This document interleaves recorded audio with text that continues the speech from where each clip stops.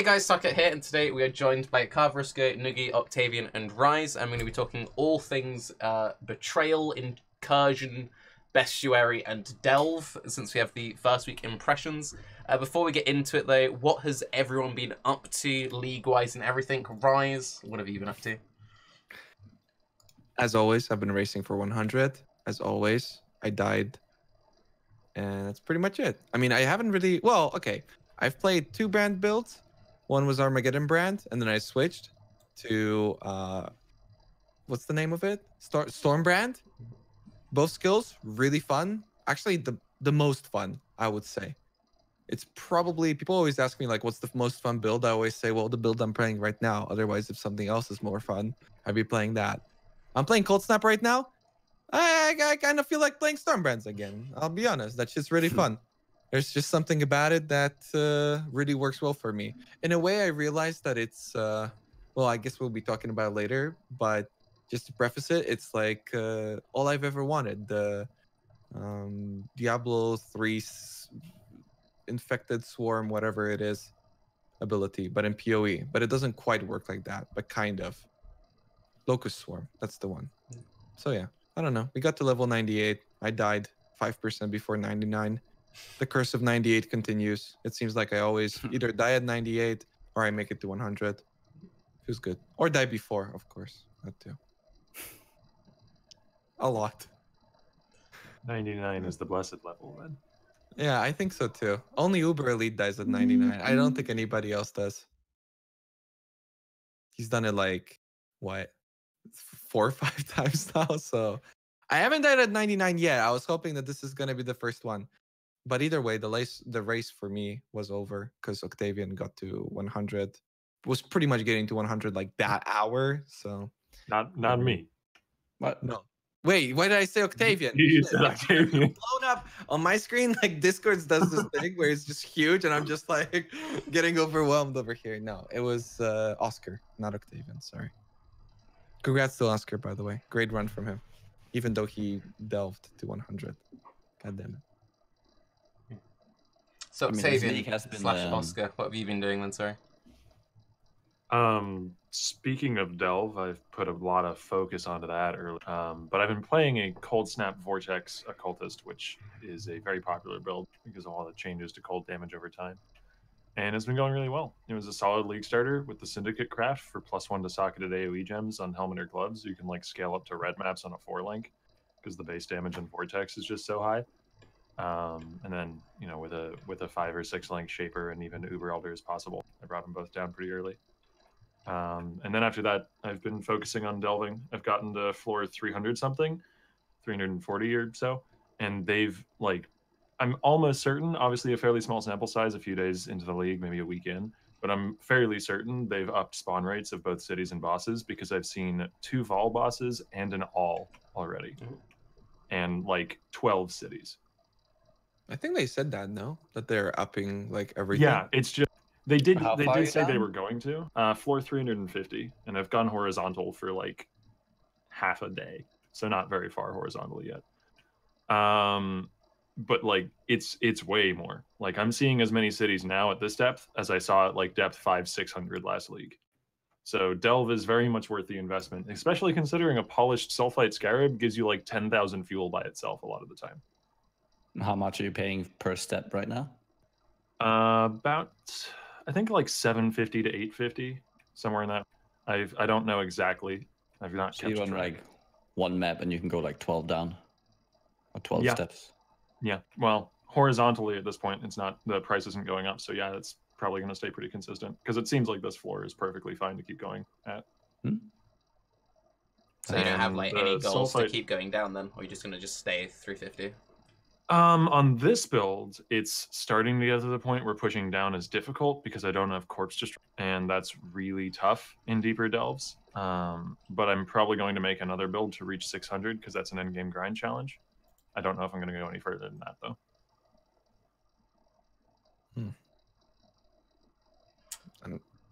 Just out of interest then, what delve has everyone else gone to? Because I'm guessing no one else has really like pushed it. I'm only at like 150, 160 or something.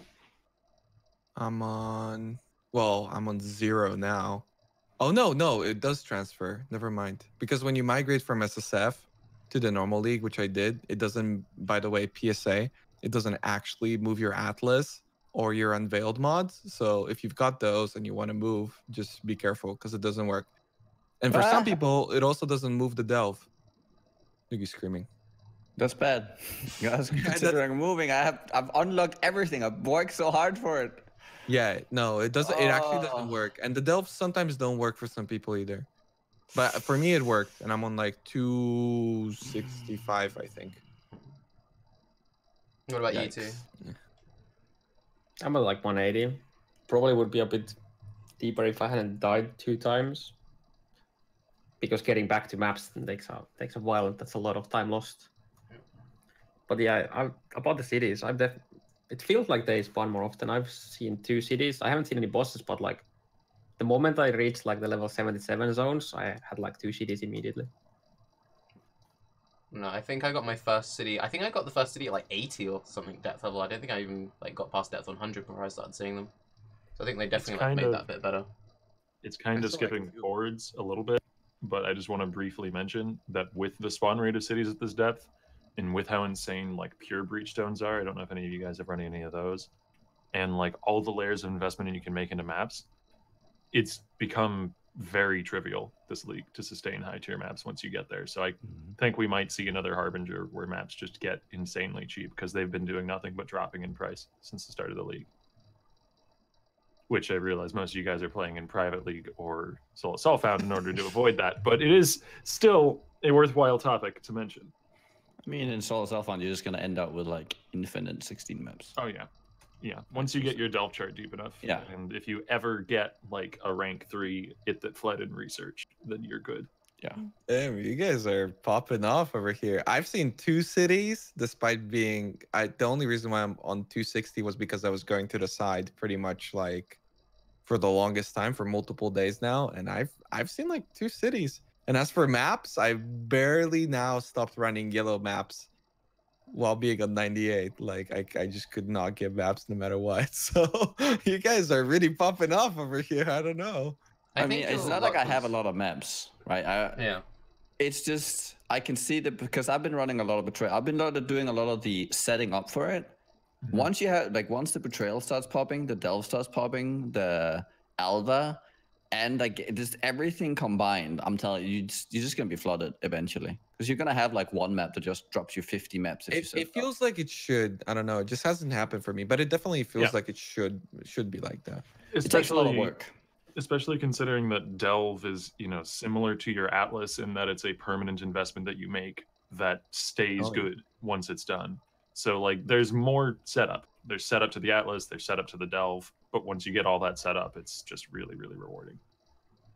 I also think that the early Atlas is a lot more RNG now, like the way you progress. The fact that you can do a Syndicate and have it drop like a tier 14 map. Like day 1, a few people in my private league got like random reds drop, and then it's like pull Harbies, and then getting like Shapers day 1, Shaper day 2, private league stuff. So it's just like, if you're one of the people who's lucky to get that red early, and then you get Zana in that red, you're set. And it seems like the way people like set up early Atlas is a lot more RNG than it was last week. I don't know if you guys would agree with that. I agree. Like in general, it seems a lot better to just go up as fast as possible, and then everything else just kind of fills in. And I mean, that's what I did, and it all filled in like pretty much perfectly. Like obviously I wanted to keep it even like on the corners, just so I don't get like stuck in one spot and then I have to catch up through just RNG. But yeah, just running my highest map was super effective. So yeah, you either get lucky with that or you get completely fucked over. And like, go ahead, Karv. It was better to do that before too. Now it's just even more easy because there's no way you can't get your maps because now the 3-1s give you the both maps too. From like you previously only get one map and now you can get both. So it's even easier to do now. Just you get a map, it's a higher map than your previous one, just all get and go and good to go. And then you get the random Syndicate to bump you into Shaper for no reason. Yeah. From like the white maps. Yeah. But you can actually get like a Guardian map from them? We got into 15s from like the 5 map, and then we just like put like 3 scarabs into it and sextants and everything, and then not sextants, like just like juiced it up as much as we could, and we just got like Guardian from there, and I just finished the Shaper. So. Oh, what about your Alva? That first Alva, if you had any Alva within those maps, the first Alva should be like super high as well, right? Yeah. Oh, yeah, because tempo level is really generous in scaling it up. Yeah. To back Syndicate, like hideouts are super generous in scaling upwards as well. Like they tag. I don't know if the math is the same as temples. It honestly seems even more generous, probably because you do a larger number of maps to make a safe house, like a much larger number than in terms of temples, because you can get intel on all 4 branches. And the mobs leading up to it have decent-ish drop rates. There's a decent large number of them, and I've gotten a map like every 2nd or 3rd safe house run. To backtrack just a little bit before we get into the full like Syndicate and Atlas talk, though, going back to like people's league starters and skill kind of stuff. So we had Raiz do brands, and you're doing a Cold Snap character now, right? Raiz, you muted. You're muted, Raiz. Muted, Raiz. God damn it. I used my keybind from the stream to unmute. Yeah, I'm doing Cold Snap, and I'm trying to do the whole like Soul Catcher, EB, permanent Volt Cold Snap thing. But it's been pretty surprising too, because Vortex is fucking crazy. That is Like Vortex is insane, man. I had it on like a no link, just in a +1, and it was killing everything. It was nuts. Vortex is really good. I league started on Vortex Cold Snap, and I took a 4-link Vortex to tier 14 maps, and I was like, "This is pretty good. This is like a pretty solid league start." Karv, I think you're the only guy who hasn't tried the new cold damage over time stuff now. Yeah, I wanted to be like non-meta slave, so instead I went to the old meta, which was like Arc, because we wanted to I'm playing in private league with like 10 people, and we wanted like a boss killer, so we can like farm Uber Elder and all that. So I just went Saboteur Arc. Probably gonna go low life at some point, and then just later when we got some gear for other builds, kind of do. I really want to do. There's like 3 different cast on crit builds I want to do. So yeah, we don't have items for that yet. Need a Cospris and the shield Lyco. There's one guy in my private league. I've got a private league of about, it's like 90 people are in it, but realistically there's like 30-40 of us who play super regularly. And Zai, if you're in chat, hard carry, he was like, I'm just gonna go Saboteur Arc Mines, and he got his Uber Elder like end of day 2, day 3, and everyone's just been like, Zai, you got any maps I can yoink real quick? Because everyone else did like really memey shit, and there's just this one guy who's just like, no, I own the entire economy, let's go. But I think we can probably all agree that they did a really good job this time round with the new skills, aside from steal skills, which we can complain about later. But it seems like everyone who league started brands, cold damage over time, is like super happy. And then anyone who league started steal skills is slightly less happy. Contrary to our previous Baeclast episode ragging on it as well, I've actually heard good reviews in my chat of Tectonic, people who are playing it and enjoying it. So I'm considering trying to buy up a Helm enchant for cheap on a decent base and running some text land myself. Yeah, I've heard that as well. A lot of people have been saying that the base, like non-upgraded Tectonic Slam AoE, is apparently as big as old Earthquake. And what? Yeah, oh, okay, that's good. That's like the whole screen. Why? I've seen a few people playing it. Like all the footage I've seen of Tectonic Slam gameplay, I've been like, that's really big AoE. So do you guys think Vortex had an AoE increase? Did it Because not? a lot of people say that, but I don't think I think it got a little bit. No. Like a little, it's the like same thing, little right? bit. I mean, to be fair, I'm wearing the new Carcass Jack, so that might just be the maker. Yeah.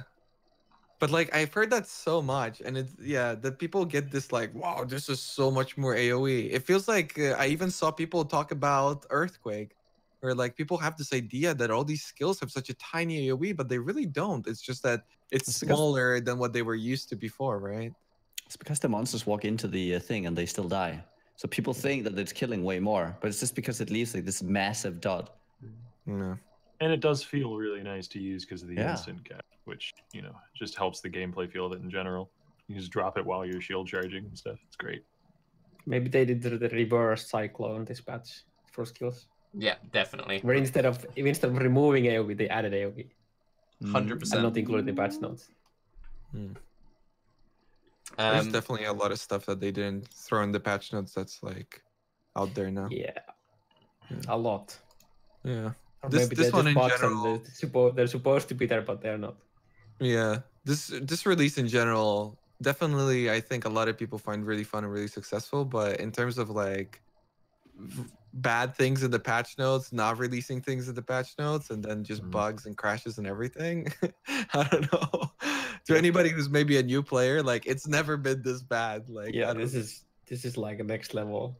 This is like beyond anything we've ever had, like 20 times beyond. Except maybe Pirandas, which I'm sure Nugi. That was crash heavy. I mean, Breach was really crash heavy at launch as well. That was a really bad one for crashes. I have never crashed as many times I've done this league ever. Yeah. I crash daily like 20 times, and it's not even exaggerating. Yeah, no, I agree. I'm serious. 20 No, I every single day. Yeah. I don't crash anymore after this patch. Do you want to but I feel would really never bad crash for anymore. me? Do you want to feel like really, really bad for me? So I decided that I need stun avoidance enchant on my boots because Syndicate likes to stun. I spent 5 hours farming Merciless Lab while crashing, trying to get my boot enchant. I had to roll over Leech enchant 5 times. Like, I just couldn't get the fucking enchant on my boots, and it was crashing. And it was so fucking painful, and it was just like, And every time it crashes, you're like, this would have been the run. I know this was the run which would have given me the stun avoidance. I know it. But yeah. Have you considered buying a new PC, Tarke? Like, Fuck come off. on, My man. PC, I've got a really good PC. Actually, Karv, you might have had this as well. The thing which made this league start feel particularly painful, for some reason, Discord was also crashing for a lot of people on day one. Oh no. So I That was in horrible. my private league, leveling in a 3-man group. We would get randomly disconnected, which would like fuck up our split runs, and then Discord would crash while we're doing like splits, clearing different zones and stuff. And like we were getting so angry. Like it was the most passive aggressive whispers, like, I fucking waited for your bullshit 20-minute queue, and then you didn't leave me a TP for the boss? The hell, dude? Yeah, we had the same. Like I don't know what. Like I was doing like the main progress. I don't know what boss it was. Might have been like DoT or something like that. There's like 3 people waiting like in the town for me to tell like join, but nobody's hearing, and I was just running in circles like screaming, "Why are you two coming?" It's like horrible. It's terrible. But anyway, so to get back into the skill discussion point of view, Nugi, I need you to explain snapshotting in Winter Orb, because I've heard there's some glowy You don't brain want to there. hear what I've been up to first? Okay, so I'm sorry. Nugi, what have you been up to? Oh, I had a good day. First day, I don't know if it happened to any of you guys, but this was really funny. Well, I felt really stupid. So I got through the queue, like I was like number 100 or something. I went to get my coffee just before it started because it was just finishing brewing, because I always make it right at the end because that's smart. So I come back and it just started. I see like it's been popping in before. I didn't know it was like 30 seconds or like 10 seconds. So I was like, okay, accept. I didn't click accept the terms of service. So it put me back in the queue. No way. What? I was Yeah, if you making, just- 38,000. I was you making, just I was clicked making fun OK of people. without checking the Not reading box. It just booted you back out. It didn't say, "Are you sure you Yeah, don't no, want to no, accept?" It just booted you back out. Oh, I didn't even know. It's so automatic for me. I'm just like scroll click every time, dude. I didn't even think about it. I'm like, what terms of service? What? I agreed to something? So that was great. So then I Oh. finally started. I was playing Scion. Yeah, tell me never to play Scion start again in solo Snowbound ever. I keep wanting. I have this like elaborate idea of my build, right?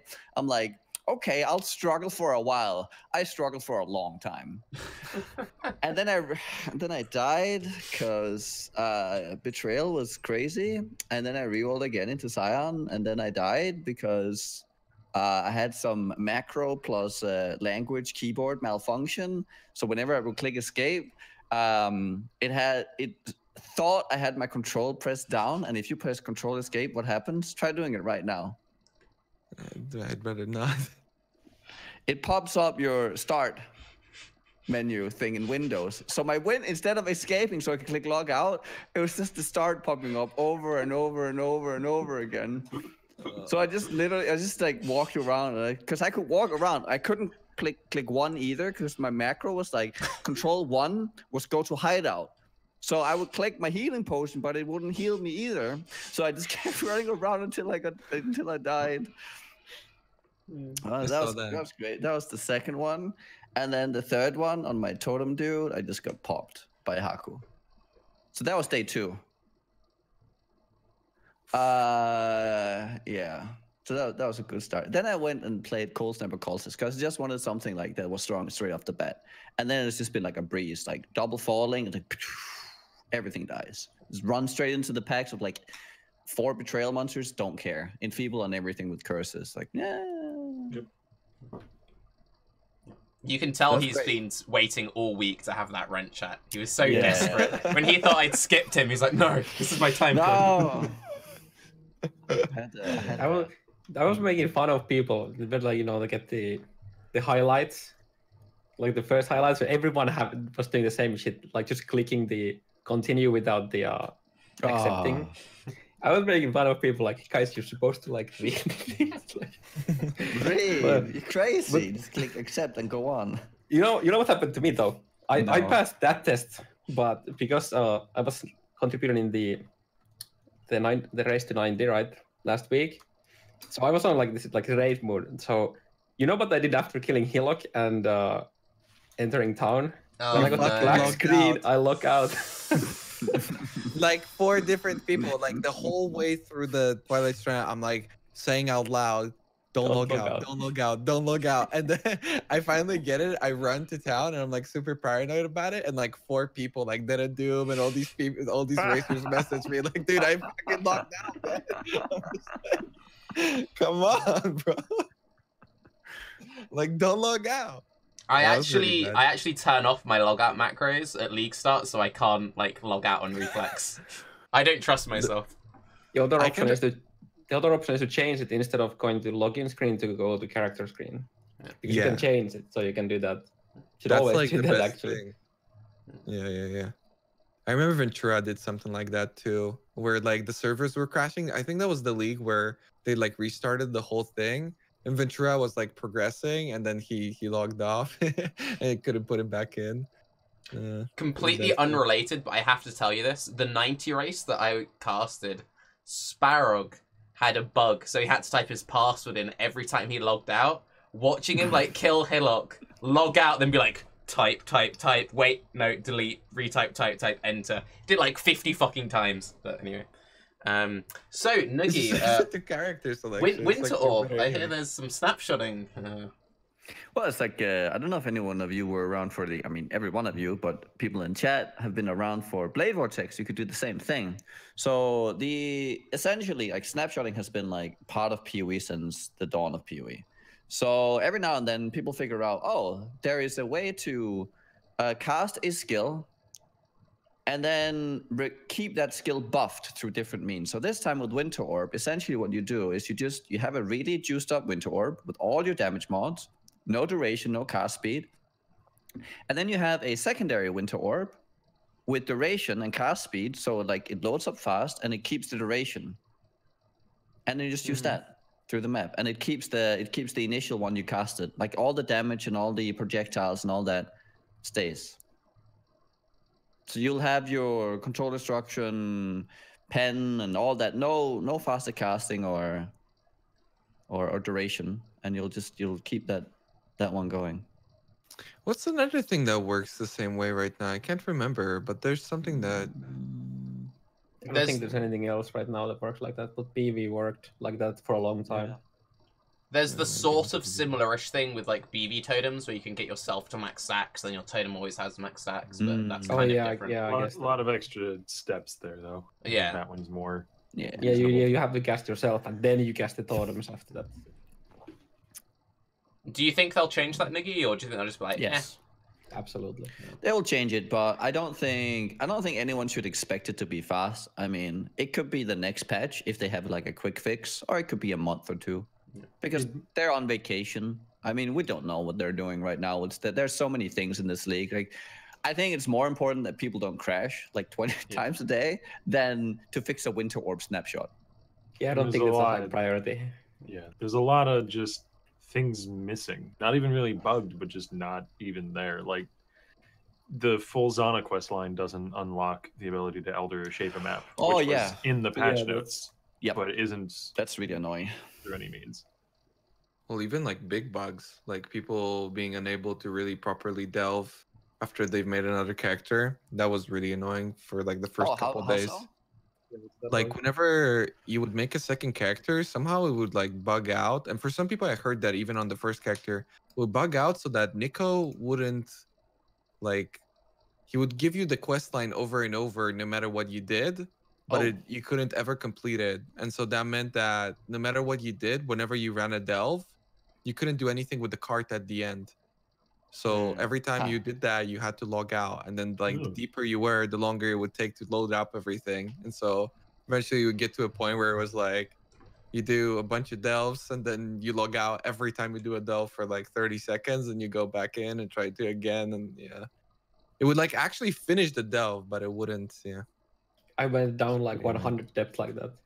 Yeah. Yeah. Same here. I had to do it, especially in SSF, because like a lot of people were just, you know, doing the whole flare farming thing where you just don't map at all. You just run around and kill things with flares. And honestly, that thing's pretty effective in SSF. And I mean, even on hardcore trade, there wasn't like a whole lot of competition, but Rathalos was still pulling like 20 mil at 99 and he got rank 1. So it's really effective. So you really couldn't just bypass it. So it was quite a big deal. It made a big difference because it worked for some people and for some others it didn't.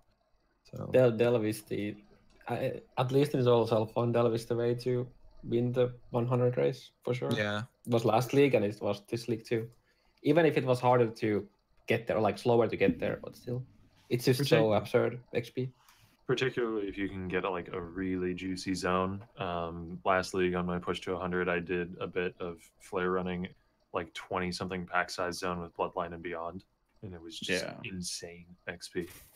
Last league I had a Bloodline, it was like 30 plus pack size Bloodlines Beyond Abyss city. Yeah, that was crazy. And you get the Breedstone cards from them too. It was insane. Oh, that's good this league. Yeah, I want to actually try like a 6-man like quant farming in there with like flares. Oh, you mean just for the Breedstone cards, yeah. Oh, that makes I thought you I thought you were going off what Nugi said about the cards, because Breachstones are crazy. No, just flare runs, because if you're on 6-man people, if you organize the flare use spell, you can just clear it 100% very easily. And don't need to worry about it.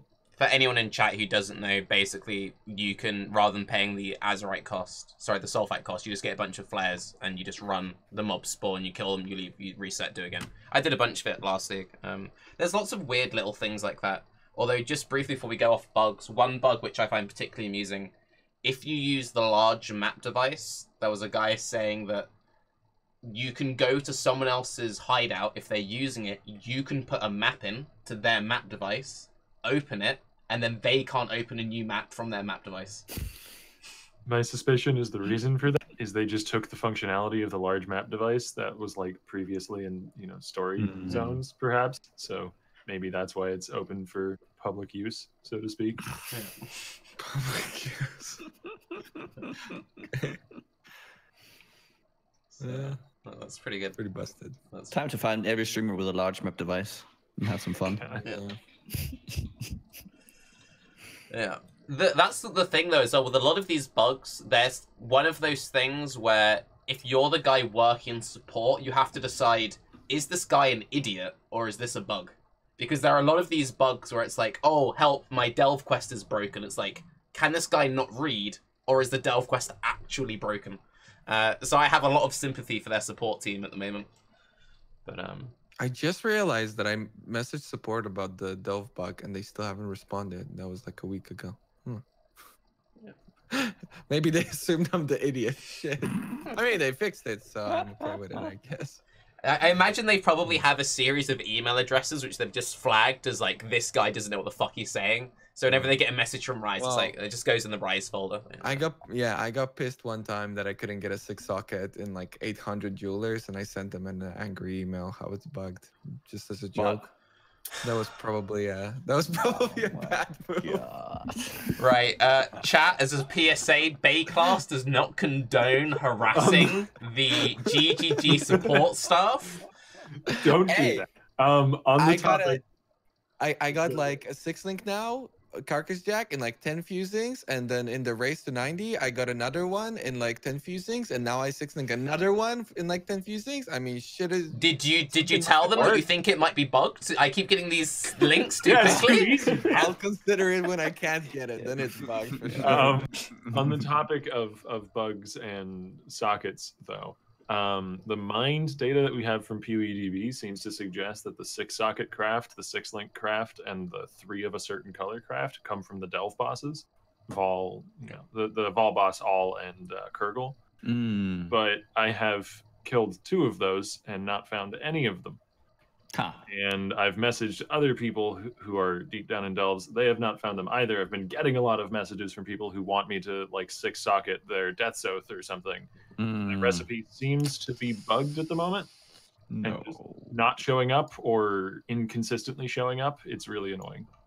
There are see, the recipe thing is difficult as well because there is the totem and the curse chest, which then they didn't put in the game, but then didn't tell us that they didn't put in the game. But now they've re-enabled totem on shield, but haven't re-enabled curse on chest, and that annoyed me. Wait, and what? They haven't enabled curse on chest either? Yeah. So for anyone who didn't know, I'm like, I have everything else, and I've just been waiting for that to. This is curse effect on shields though. This is really funny though. This is really funny. So for anyone who didn't know, the 2 mods they showcased us, the +1 curse chest and the +1 totem shield, weren't enabled. Karv uploaded a video. He was like, this is bullshit, man. You didn't tell us that this wasn't enabled. And I'm memeing and I'm laughing like, dude, totem builds are fine. It's whatever. And it was that you know the quote, like, when they came for someone else, you sat by, now they're coming for you kind of thing. So I was like taking the piss out of him. And then when I'm like, wait, curses that aren't in the game? No, this is some bullshit, GGG. Fuck you. I wanted to use that +1 curse chest in my build. This is an outrage. How dare you fucking promote that I can have +1 curse chest? Fuck them totem boys, but curses, this is some real shit. I was so upset, so, yeah. It's so weird though. Why wouldn't they tell us? Like, I mean, Reddit didn't cry enough. We should have cried more. Now we need to make a Reddit thread about +1 curse chest, and then it gets enabled. Basically, you know what we should do like make up some bullshit mod that they weren't ever planning to add, but then talk them into thinking that they didn't add it even though they promised. I bet this would fly. Just gotta message Chris. He doesn't remember any of this shit. Dude, you know what's really bullshit though? I was really excited for Cast to trigger Amazon Prime on skill use, and it wasn't in the game. Like, the fuck, dude. But, yeah. Anyway, to get off bad memes and bugs, let's talk about the actual league mechanic. How do we all enjoy Syndicate? First weekend. As an overall league, I think it's really good. I think they've taken a lot of steps. And they've just taken like the last year of all the different leagues and combined it into a great league. And it feels great. Look aside all the bugs and all the other crap, I think this has been a great league so far. I am really enjoying myself. I think as far as the Syndicate mechanic goes, I think it's really clever and really interesting, and it takes a lot of time to unravel and dig into it. I think it's a lot less agency from the point of view of the player than other mechanics have, while looking like it has more, though. Because you get access to choices every time you get a Syndicate event, but you don't get to choose what Syndicate event is happening. You don't get to choose what those choices are. And you can spend a very long amount of time trying to get someone into the right branch without making any progress towards it at all. Which, honestly, I don't know if that's a good or a bad thing yet. But I think as people unravel the mechanic, there's going to be more complaints about that potentially, or at least more talking on that topic. I haven't personally had a hard time moving people into the branches I wanted. I don't get the option to move people for a long time. Well, it's hard to move them from sideways, but if they are not affiliated, yes, yeah. So you want to derank them into the unaffiliated, and then you spot them in again where you want them. If you the issue can be when you get sometimes I'll get a syndicate member that doesn't seem to want to be a syndicate member anymore, and every time I get them, they just want to leave, and I don't have the option to put them into a branch, and I don't want to take Rin off my chart. And sometimes someone will be in a leadership position, and they're terrible in a leadership position, like Vegan, and I seem to see those people way less often, even if they're associated with each other really frequently. Like even if they've got a bunch of alliance or vendetta lines, whatever you want to call them, the leaders of syndicates just don't really show up, which is weird. I would have expected to see more of them. Question: have you been doing a lot of the thing where you change the order you do them in, because that changes the outcome you get? So if you have 3 people out, the options they give you change based on who's left. So you do you check everything, then if they're all bad, you then do the middle one, then check again. If I don't have a good option for anyone, I'll take intel off someone I don't care about or something like that. I'll remove someone from the equation. You have a lot of options in the moment, but what you don't have is the ability to choose which branch you interact with and who shows up, basically. You can make it more likely that someone shows up by taking them out of a branch, like Nugi said, and then they'll just show up to random missions because they want to have a job, or by increasing the number of connections on your chart, and then more people show up to everything. But you don't have the option always to execute to rank up. Like you can't always control rank, and you don't have the option to always move someone around. Yeah, but and honestly, really such a bad thing? No, not necessarily. I just wanted to bring up the topic because I think it's interesting to talk about, because I don't know that there's that many mechanics in the past that have had. Well, there's not really been mechanics in the past that have operated similarly to this. So figuring out exactly the ramifications of every decision you make and how the mechanic works, like on a long repeated basis, is really interesting to me. And I think that's one of the biggest things. Like it sort of fools you into thinking you have more agency than you do. Question, and I'm curious to hear what everyone says about this.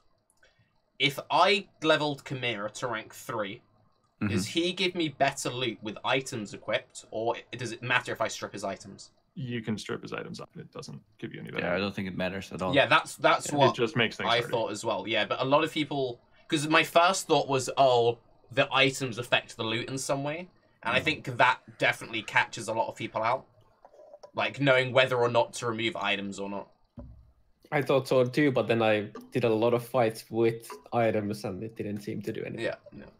You can get rid of them. It just makes things harder for you if they have them. I actually choose the get rid of X number of items slider, whatever it is, option pretty frequently, because in high tier maps, items are scarier than the people wielding them most of the time. I will say though, I think there are combinations and ways to interact with it that we haven't uncovered.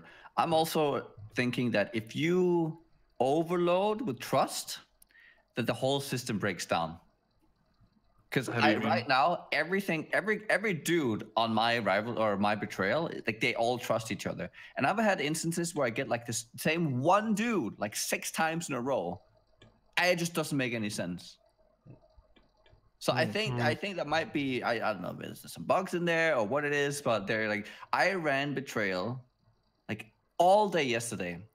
It was good at like the start and the mid, like the to the middle of my stream, and then in the end, it was just like I couldn't. There was this. It was the same interactions I had all the time, and it seemed to like gravitate towards you get more trust branches over time if you don't reset, because you don't get rivalries very often. So the only options you have is like trust, execute, or remove. And so you just get more trust built up over time. I think you're definitely right that there's more ways of interacting with a chart than our wife. Because somebody that I traded with yesterday to buy a pure breachstone off of when I was running some of those, because those are really fun, had 23 of them for sale. And those you only get from having a rank 3 It That Fled in research. So probably some means of, you know, spamming syndicates quickly enough to get It That Fled into that spot, or maybe some means of making research missions happen more often than the others. I don't know. Nothing that I could think of, at least. I assume they were just running Strand super fast or something, or buying them up and reselling them, which is also an option. Yeah, I mean, that's But the thing. I like to think there's, you know, someone who's figured the system out a bit ahead of the community. That's the thing as well. You can force it actually incredibly quickly, because I think I did my first like mastermind, I think halfway through like day 2, and that was because one of my viewers is Australian. He's like, "Can you try and force it before I go to sleep?" And I was like, "Fuck it, I'll just chain Blood Aqueduct," and as soon as I hit it, I was resetting the zone. If you actually like choose to, you can cap it super fucking quickly. So I wouldn't be surprised if there is a few people early on who like looked at the chart and went, "Okay, you're good, you're good, you're good." Boom, boom, boom, boom, boom. You know. Which would mean that if it was more deterministic, like if you had even more control over it, it could be very easily. Which is why I think it's kind of a good thing that the system works the way that it does. I just wanted to point it out because it's, I don't know, it's different in its fundamentals from any league we've had in the past, which is crazy considering how much other content is being implemented into the core game alongside Betrayal. It's like better Incursion in terms of interaction, but they don't give us everything, which is, I think it's good. If they gave us like the opportunity to do exactly what we wanted on there every single time, very fast, without needing to do like just like skip interactions to hope to get a better one, it would be so much faster to get all the crazy loot from them, because the rewards are pretty big. I think in this system, they really wanted to capitalize on the thing that PoE does best, which is seemingly randomness that you can kind of control with knowledge, where initially it seems like it's just an absolute mess. But like as you gain more knowledge, you're like, oh, okay, this makes sense. But at the end of the day, you can't like really control the full system. And I think systems like that work the best. Sometimes it's more apparent, sometimes it's less. I mean, in the case of Incursion, it's just like, oh, you don't get this room, then you don't get to do it. But here, it's just a lot less apparent like that. You can eventually do it by just keep doing it until you get the options. It can take longer. It's being able to hold off on making a safe house also means you can build your perfect safe house eventually, which is interesting. Which is not something you could do in Incursion. Eventually, your temple, if it was shitty, you'd have to go run it to reset it. But we've talked a lot about like the system. We haven't mentioned what I think Tarke wanted to talk about at some point as well. If I can do a transition, go Tarke. for it. Very smooth. Very smooth. Is how powerful the Syndicate members themselves are, because I think people are underestimating the items when looking at how difficult the Syndicate members are.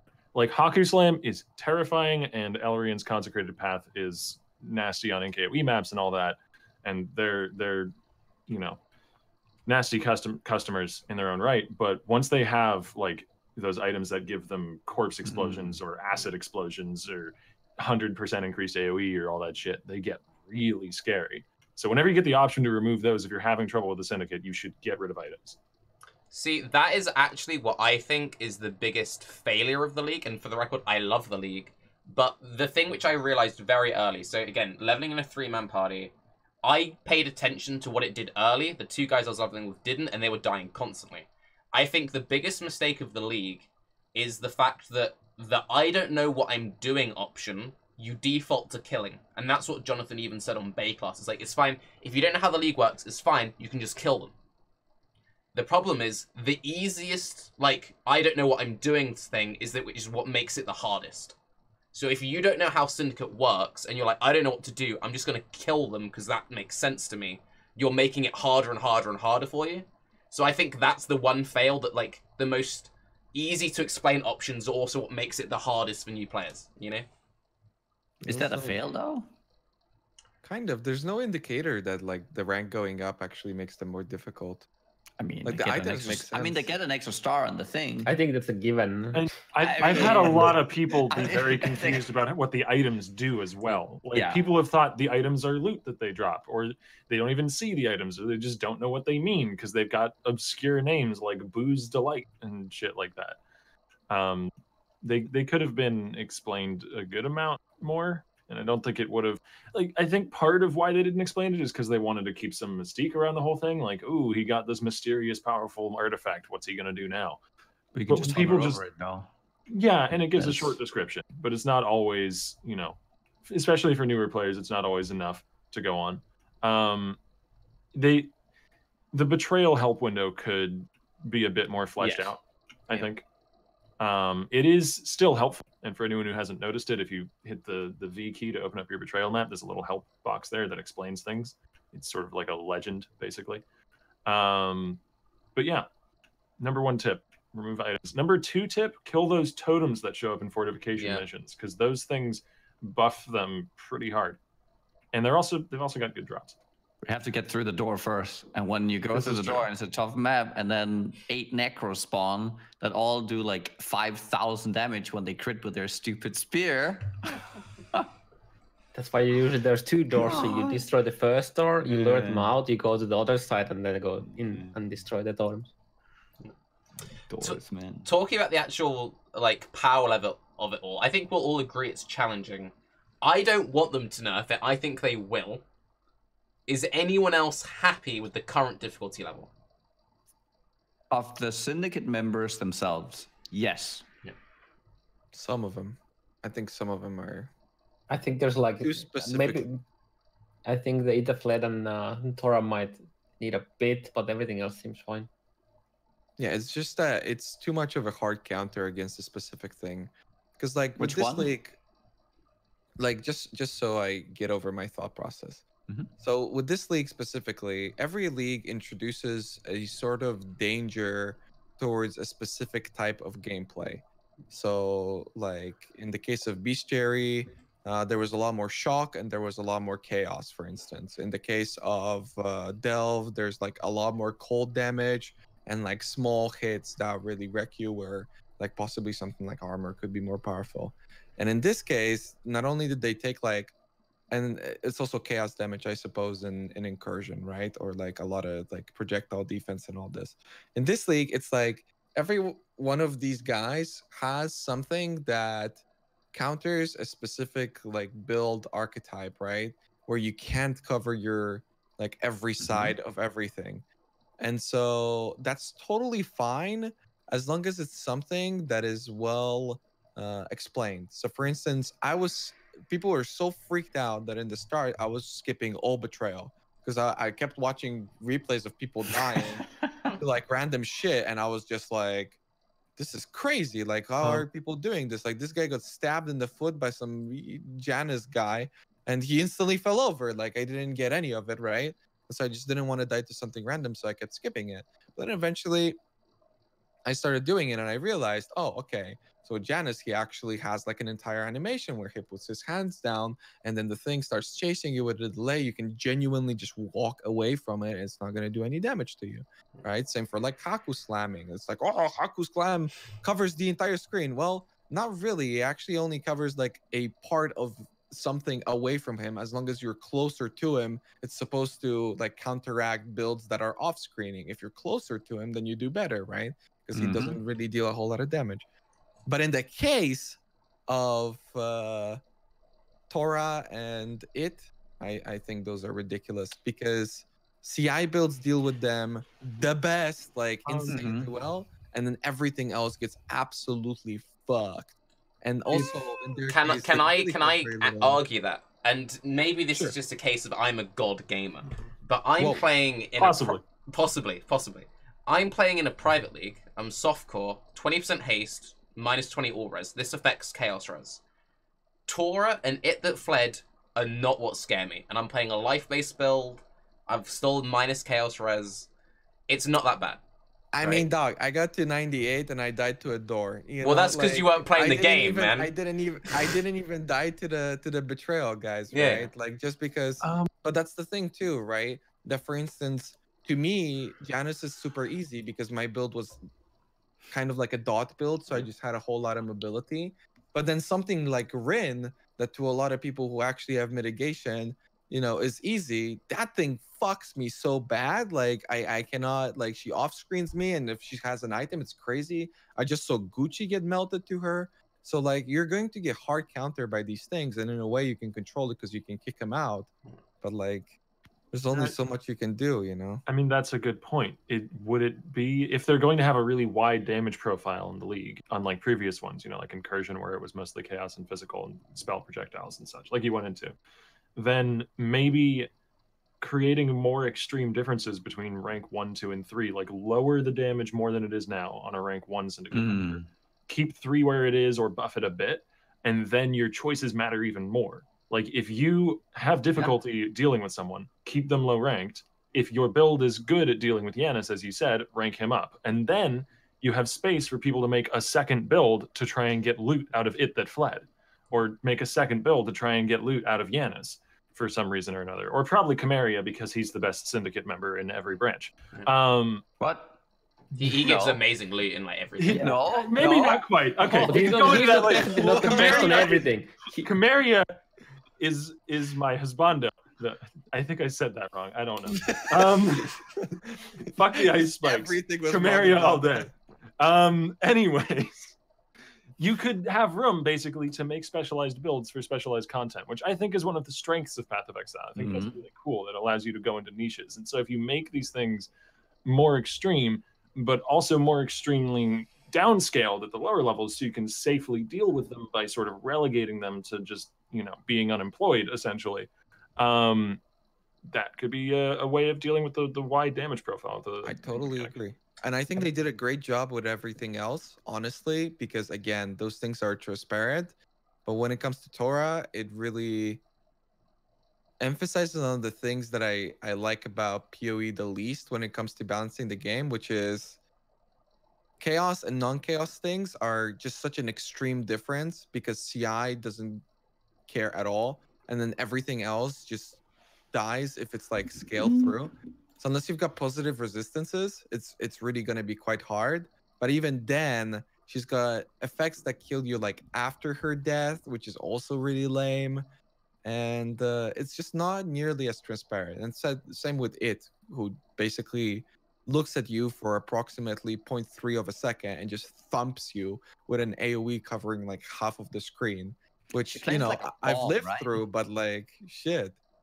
What's up? She plays like a bomb or something. I still don't really get it. I've killed, like, I run her a lot, but she's really scary with that. Like, it's like isn't it a bomb she plays on the ground? You can like see the There's like an every animation. time it shows up, I either get chunks to half or nothing happens, and I'm really not sure. It's a hand. Yeah, it just goes. It's like cleave animation, right? It's like the cleave, the MTX no, cleave. it's the thing that like comes from above you and just goes.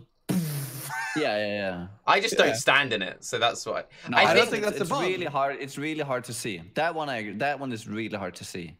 There's no argument that they could improve the visibility of this stuff. But like that's the thing particularly playing Vortex against Chimeria, the ice spikes are the same color as Vortex, so you cannot see them. But like that's the thing, right? That with Chaos, like just get Chaos Res forehead. I mean, if you got Chaos Res, if you got like 60, you're taking like 4 times less damage than you would on like a normal character. But I mean, these differences are just so extreme from build to build that in the case of specifically Chaos damage, I feel like we need to establish that we either actually play around Chaos damage, and you know, at this point in the game, everybody's got so much power creep, everybody's got so many crazy items in this entire crafting system and everything, where we get the game to the point where getting chaos resistance is a thing, or we keep it not a thing, and that's just how I see it. And I think the game would totally be fine if like there were more instances of heavy chaos damage in the game and people would actually have to gear for it. But that's not the case. This is like the only exceptions in the whole game. I think that's Incursion now as well. I mean, there's so many instances of chaos damage now. You've got Incursion, you've got the Malagaro map. That Malagaro hybrid Chaos BV fucking wrecks. You've got the Essence Drain Exile, who you can randomly yoink you if you're not like paying attention to it. Like, there's chaos damage. I think there are two big things with Syndicate, which is good and bad. One, I think that a big reason why people struggle with different Syndicate members isn't necessarily their build, but it's how they play. Because all the different Syndicate members, their attacks are so different. So some of them are based on like floor stuff, right? Some players don't ever look at the floor. Doesn't matter what build they're playing, that's just not how they play PoE. So they get wrecked by that guy. Whereas this other person, he's really good at looking at the floor, but he's not that good at like, oh, well, this does this kind of damage, so I need to avoid that. And then you got this guy who doesn't know how to press flasks, and he can look at the floor, but he can't stand near doors. So you need to like know like who is who based on what, and just nerfing one master specifically doesn't solve everything. I think that in other games, it's like in like StarCraft or something, it's like, oh, this player is really aggressive. Oh, exactly. This player is like a really macro-based player. In PoE, it's like this guy doesn't look at the fucking floor. Basically, I mean, no, but like it's one of those things though. But the second thing, when it comes to visual clutter, I honestly don't know what they can even do about visual clutter. And my best example is the Mastermind fight. So the first time I did the Mastermind fight, I was a headless chicken. I killed it, but I was running around 50 minutes. There's a video on my YouTube. I didn't know what the fuck was going on. I was using all the new Ghost Flame MTX from the loot boxes. The Ghost Flame MTX is the exact same shade of green as everything in that fucking fight. If you're using any of that MTX or character effects, you can't see anything. And you laugh and what's silly about it. They've added a arrow to the floor when you're doing that fight, which points you towards the totems and what you need to do. You can't see that on my first character. When I did that on my second character, I could see it because I was using a different MTX. How do you even like pick like, oh, this color good, this color bad, when some characters are like surrounding themselves in giant purple like beams? Because then you can't use. I can't speak to this because I wasn't doing Betrayal, right? And then the loot boxes and stuff came out, and that was the same time that I started doing Betrayals, and I got the little totem pets that pop up from the ground. And every time I was doing a Betrayal fight, I was like, what the fuck is chasing me? And it was my own pet. Like, running. I'm just like, dude, what is that? You know? I was freaking out the whole time. So, I don't know. You gotta get used to it, I guess. Just pay to lose. It's pay to lose, man. It's genuinely true, though, because it's not like they can have, oh, this is the color, this is... Because a lot of games, when they do floor telegraphs, it's like, green is good, red is bad. Don't stand in red, you can stand in green. They can't do that with PoE, because we have every single color palette of random skill effects and random MTX.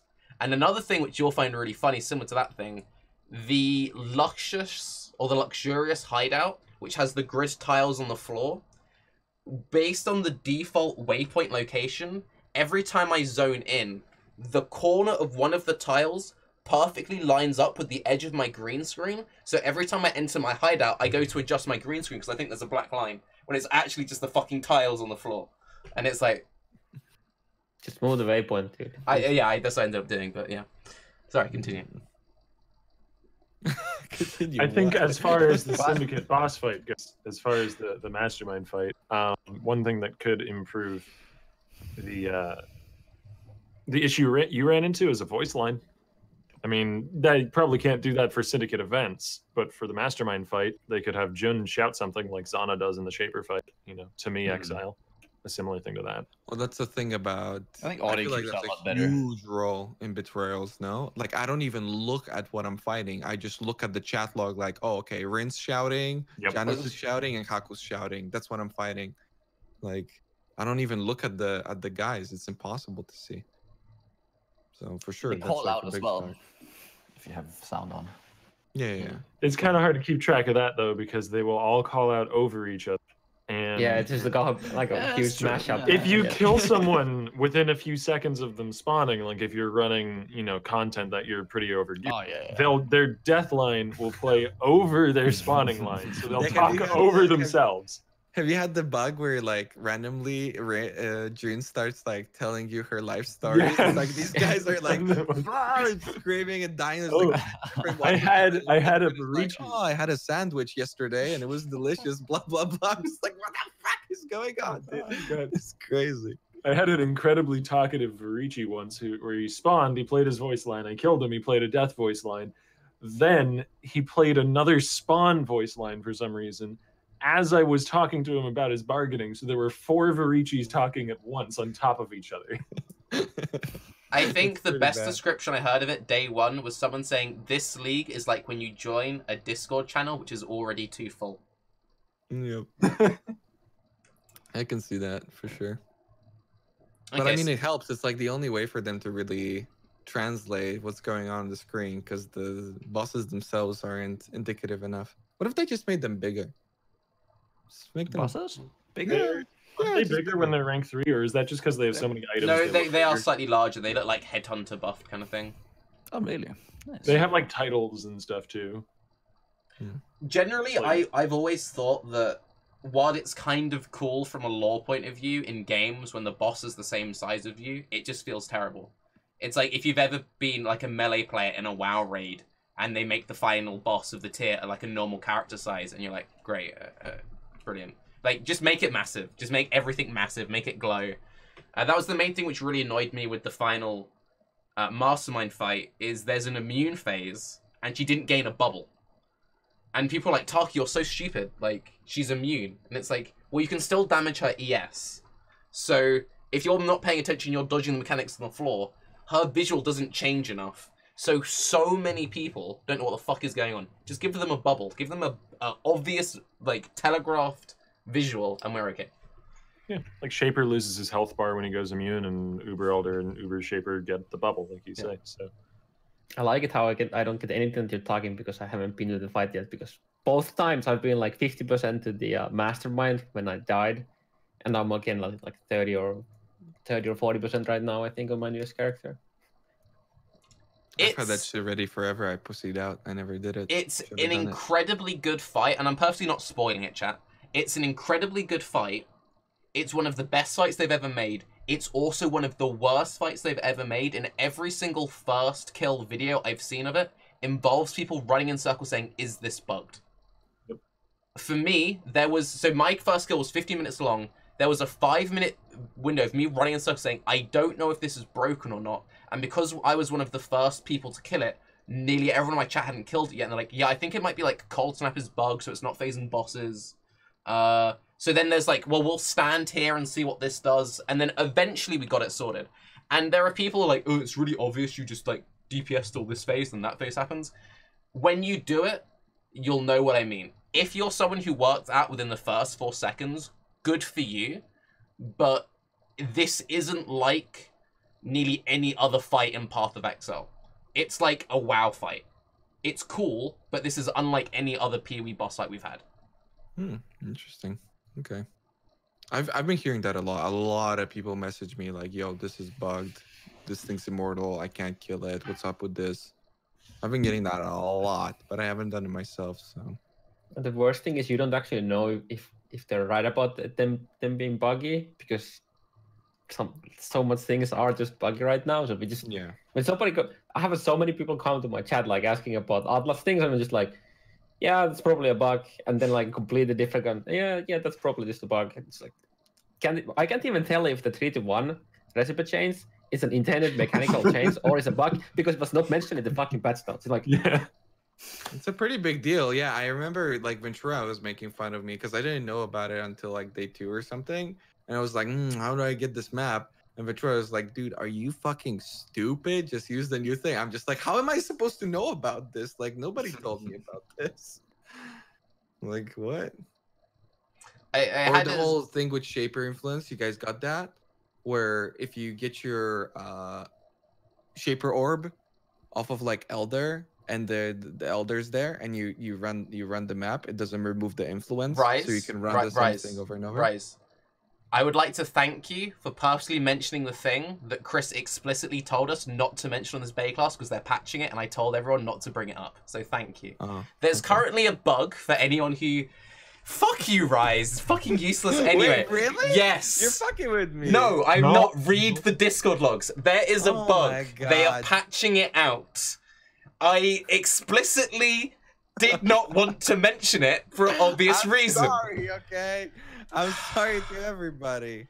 Don't What is that? do Should we it, just chat. explain it now? This. You Yeah, should no, have just do it. stopped Just- me. What the fuck? Just explain it now. Just explain it No, now. don't explain it. What the fuck? Okay, basically, don't Yeah. do it. It's an exploit. You might not get banned, but you might get banned. Don't do the thing.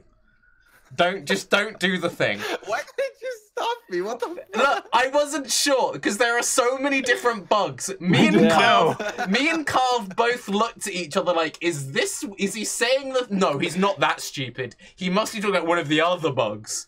Yeah. Because there is like a bug where where if you had Elder spawn on a random map that you had a different tier, you're gonna get the orb from there. But there's so many bugs in the Atlas right now. Listen, this is to my defense, this is not my fault, okay? These people talk about fucking frying tuna in this chat 24/7. I can't be reading The fuck? through this We stuff. should go over this Discord for this Genuine. call. Okay, just. We don't have to do that. I'm It's just at the going bottom to. of the I'm topic just list. literally. I'm just going to read the last 4 messages. No.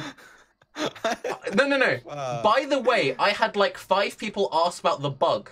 I don't know if we should talk about it. I then say, I don't know. Chris directly asked me not to bring it up. Then he's like, but what if people talk about it? Monka S. Then, Nugi, I'm here. We all ready? Yes, ready. He had to scroll up like 2 fucking messages. I'm sorry. I didn't know, okay? It's fine. Nobody knows about it, okay? It's Nobody fine. knows about It's it. getting actually- it's I've getting actually fixed done it. soon. It's getting fixed soon. Just by setting, like, I was running the 3-to-1, the 3-to-1 shape map upgrading method.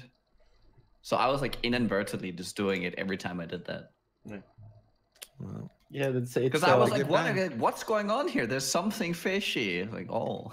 it's so easy to encounter this bug Yeah. because of the way a lot of people get their fragments. Mhm. I don't even think it's that beneficial, to be honest. It's weird. Wait, that what? It's ridiculously It's- broken. Price. It's the same thing. Can you say any expensive unique from any Atlas specific boss? Like what's just I from Elder maybe? No, it's not How that many big of maps a does it, deal. how many maps does it take on average for you to spawn Elder? It just Like it's 40, fine. 50, something like that when you move the map, when you get the influence and it's like Wait, moving don't the explain influence. it now. Fuck. I'm trying to downplay it, dude. Like, come on, man. Right, okay, to move on, and let's all just, again, we bring Raiz here for the commitment and dedication he brings to every single episode when he shows up. So, talking about the Syndicate power level, how do we feel about the actual rewards of the Syndicate? On that Amazing. level? Rewarding. It's Minus crazy 2 rewards. guys, it's amazing. Yeah. Just like buff like Wagan, and then I don't remember the other guy. It was the Hillock or someone. There's like 2 guys who have like complete dogshit rewards. Oh Basically, I was anywhere they are. I was gonna, Vagan like, gives consider- like nothing. Hillock is Yeah. very good at once because he can give quality to flasks. So you want to use him to And like weapons. yeah. And chests. Yep. So like you want to use him if you're crafting a specific item, but then once you've done that, you never want him again. I thought you guys were talking about the loot from actually fighting the Syndicate member in the map too, which is pretty significant. Like I have them drop maps I have them Yeah, drop that's currency how- fairly often. That's how we jumped into D15s when the highest brokers in the Atlas at the time was in the league was at T11s. But yeah, So- their safe house rewards are insane. I've brought it up a few times, but I think playing like private leagues and solo self-found, you guys probably haven't run into it yet. Pure breachstones are absurd. Yeah. A pure Zoth breachstone is eye level 82 with 250% experience gained and 100 pack size. Like I was level 96. I ran one of those and got more than 5% of a level. It's pretty good. Wasn't it something like 80 million experience an hour That's at crazy. 99 for like the 80, software 90 guys? something. Yeah, 85 to 95, I think. It's how Havoc lost. For those wondering, why did Havoc lose? It's because they had like 100 breachstones pure, and they ran them. Mhm. It also guarantees a blessing drop. So I think right now the numbers work out in Betrayal Softcore that if you can handle a pure Kewl of Breachstone, you basically just print money. Because you can sell the blessing and then keep all the rest of what dropped and break even just about on the blessing. Maybe a little less than breaking even, and then the rest covers it. And And you like, know, I think we run one, and I think you can even prophecies in them. Yeah, I Yeah. mean, like at worst, break even. Like if we're talking an unlucky run with the other drop, depends on the price of the blessing. It's like these things are really hyped up, and any time where there's an opportunity like that, it goes away quickly. So I don't want to say guaranteed yes, because this is going to get uploaded on YouTube and somebody's going to, go do that 2 days later and it's not going to be profitable anymore. But it certainly was for a little bit, and it might still be now. Another thing we can do to crash the market, what's really good, more Shaper and Elder item drops. Those are like crazy. 300% more Shaper items. If you put that into a juiced up map, it's like every pack is just like dropping like eye level 83, 85, just like take it. It's nuts. Which eventually is going to devalue those things. Like, that's a very short bubble. Into this league, yeah. A month into this league, Shaper bases are going to be like outside of the most hard to get ones, like Bone Helmets, Elder, super high level. Like that. It's actually a good way to farm exalts on Soul Self-Found or like in small private leagues. Oh yeah. Because you get that in like fully juiced up maps, you get a lot of Shaper and Elder jewelry. And if you don't actually craft them, because at some point you're gonna have so much of it, you can just use the Exalt recipe. And that does keep the Scarabs as having some value. So the Shaper and Elder Scarabs are probably worth going for. I think people are underestimating. People are like, the price has been going up a ton and people are using them, but I think people are still possibly underestimating both Sulfite Scarabs and Cartography Scarabs. Yeah. Because Delve is crazy. In a day of delving, I went from like 2 T16s and I map pool to 50 because the cities just spawn so often now. And the cartography one, I took a hint from Grim and layered a map with a the sextant that gives 500% quant boxes, a gilded cartography sextant, gilded cartography scarab, gilded ambush scarab, and monstrous treasure, and literally had more map drops than I could carry in an inventory from that map. So like the level of investment you can put into a map now is just through the fucking roof. Like it's into the stratosphere at this point. And there's so many different ways to invest too. Like there's the new Master Seeks Help prophecies as well, which are just kind of worse than Scarabs because they don't guaranteed proc and they don't give you the benefit of more sulfite for Nico. But there's no Alva Scarab, so you could do Master Seeks Help for Alva. That's probably worth running. And then you can farm Corruption Chambers. And like you can target the content you want to do so easily this league.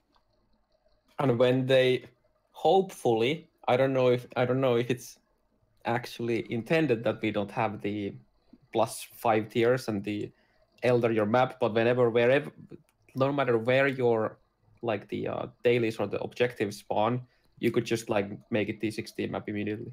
Yeah. So I can see them removing them because that's just like, why wouldn't you tell us if that was the case? I've actually run into the problem already where because Master Scarabs, are so powerful and they give a enhanced master, so like a polished Nico Scarab gives 100% more sulfite, it just barely feels worth my time going after a master mission on the Atlas because it's going to be in a less invested map because it's not on my Eldered map, so it doesn't have like sextants and stuff. And you can't have 2 master missions in a map. If you try and put like a Nico Scarab into a Alpha master mission map, the game will throw an error and it will tell you can only have 1 master mission in a map. So that's my main worry with how crazy content can get now. I feel like people who reach that point might get burned out even more quickly because once you do a map like that one that I invested in as much as I did, any content after that just feels like, a letdown. Once you do a pure Breachstone, anything else feels like a bit of a letdown. Which honestly is pushing me towards considering a month or a little more into this league, going into some solo self-found and giving that a go.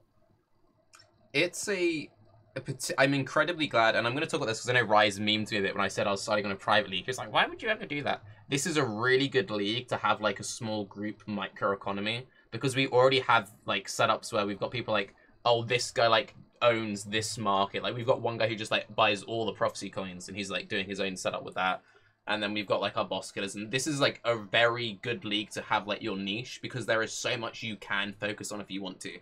And I feel like that's the other thing as well. Don't feel like you have to do everything. Like if you're like, I don't enjoy doing this one thing, don't do it. Like, just focus. If you love Delve, you can do a surprising amount of Delve this league.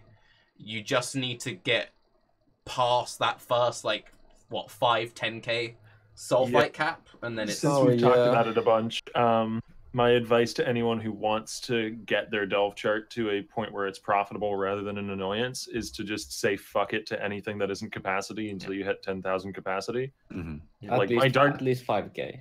Yeah. 5k, just go down, because my darkness res at one point I think was like -200. Like, just stay next to the cart, don't go off into the darkness. It's tempting. There's boxes of money and fossils out there, but you'll get better rewards if you get deeper. You can just keep going down. Just down and down.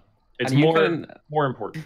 Yeah, and eventually you can upgrade the darkness resist, and then you go back with the light, like the lit road, and then just go to the side zone later.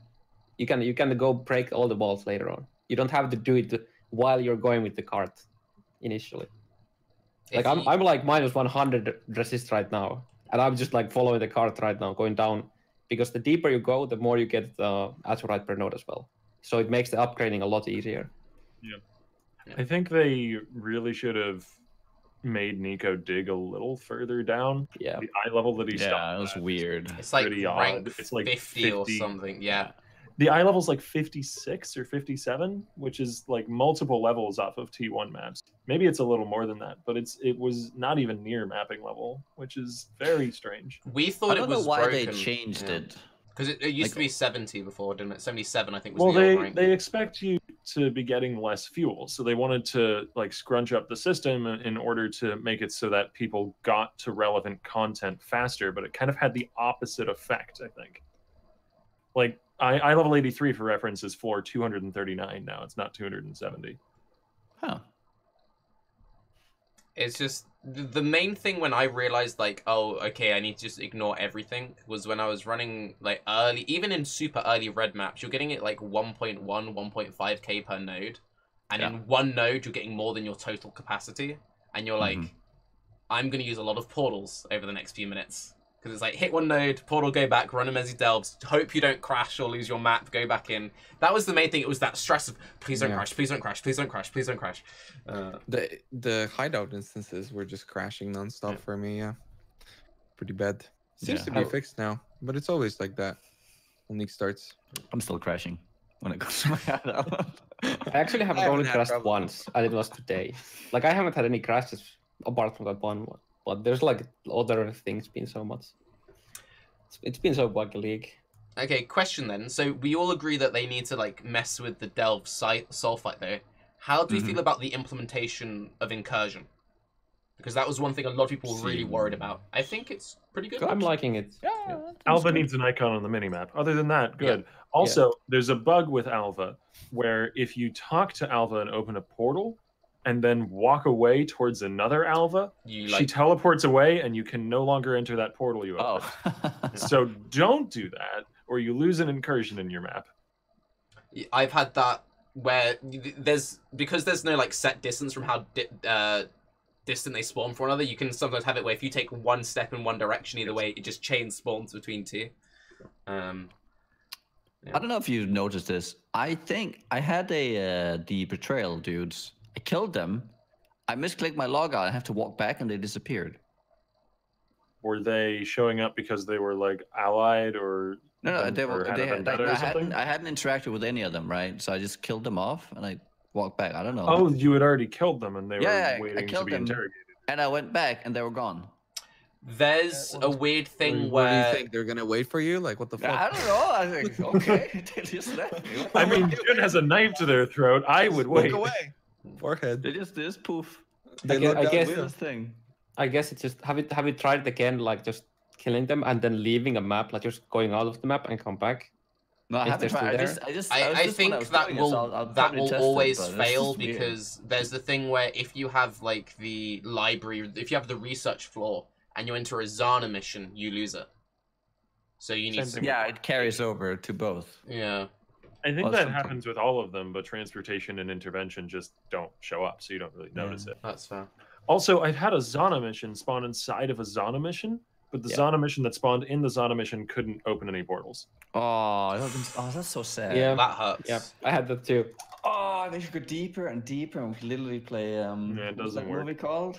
Oh, Inception. Inception. Yeah. yes. One thing, and I'm curious. Then you can get we could get an achievement called Inception for getting a Zana and a Zana. It'll be great. One thing I'm curious about, and this really annoyed me, and chat didn't know what the hell I was talking about, but maybe you guys will get it. So you know how when Alva spawns, you always get 3 Alvas, guaranteed. But when Nico spawns, you get 1 to 3. That triggers the fuck out of me. He should have a set, like, number.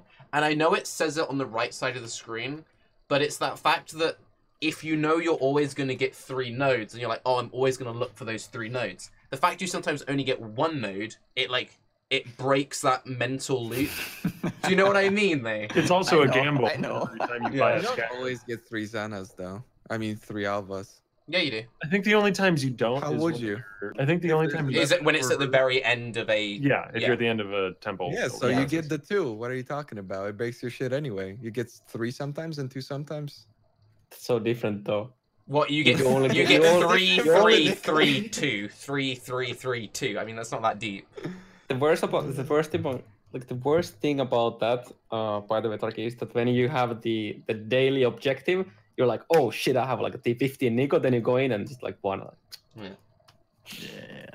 I feel That like makes sense. I've gotten 2 Alvas in a thing without. it Yes, being the because last you one. were Yeah. missing only 2 incursions from a temple. No. I feel like I I did did that. that without it being the last one. You may have opened a portal on an alpha, forgot about it for a moment, walked Yeah. towards the other one, and broken your previous. Ah. Yeah. Like Octavian just like explained it like a minute ago. Yeah, I know, but I probably didn't do that. I never misplay like that. No. Perfect. God gamers. Oh, the betrayal rewards. We never really like talked about them.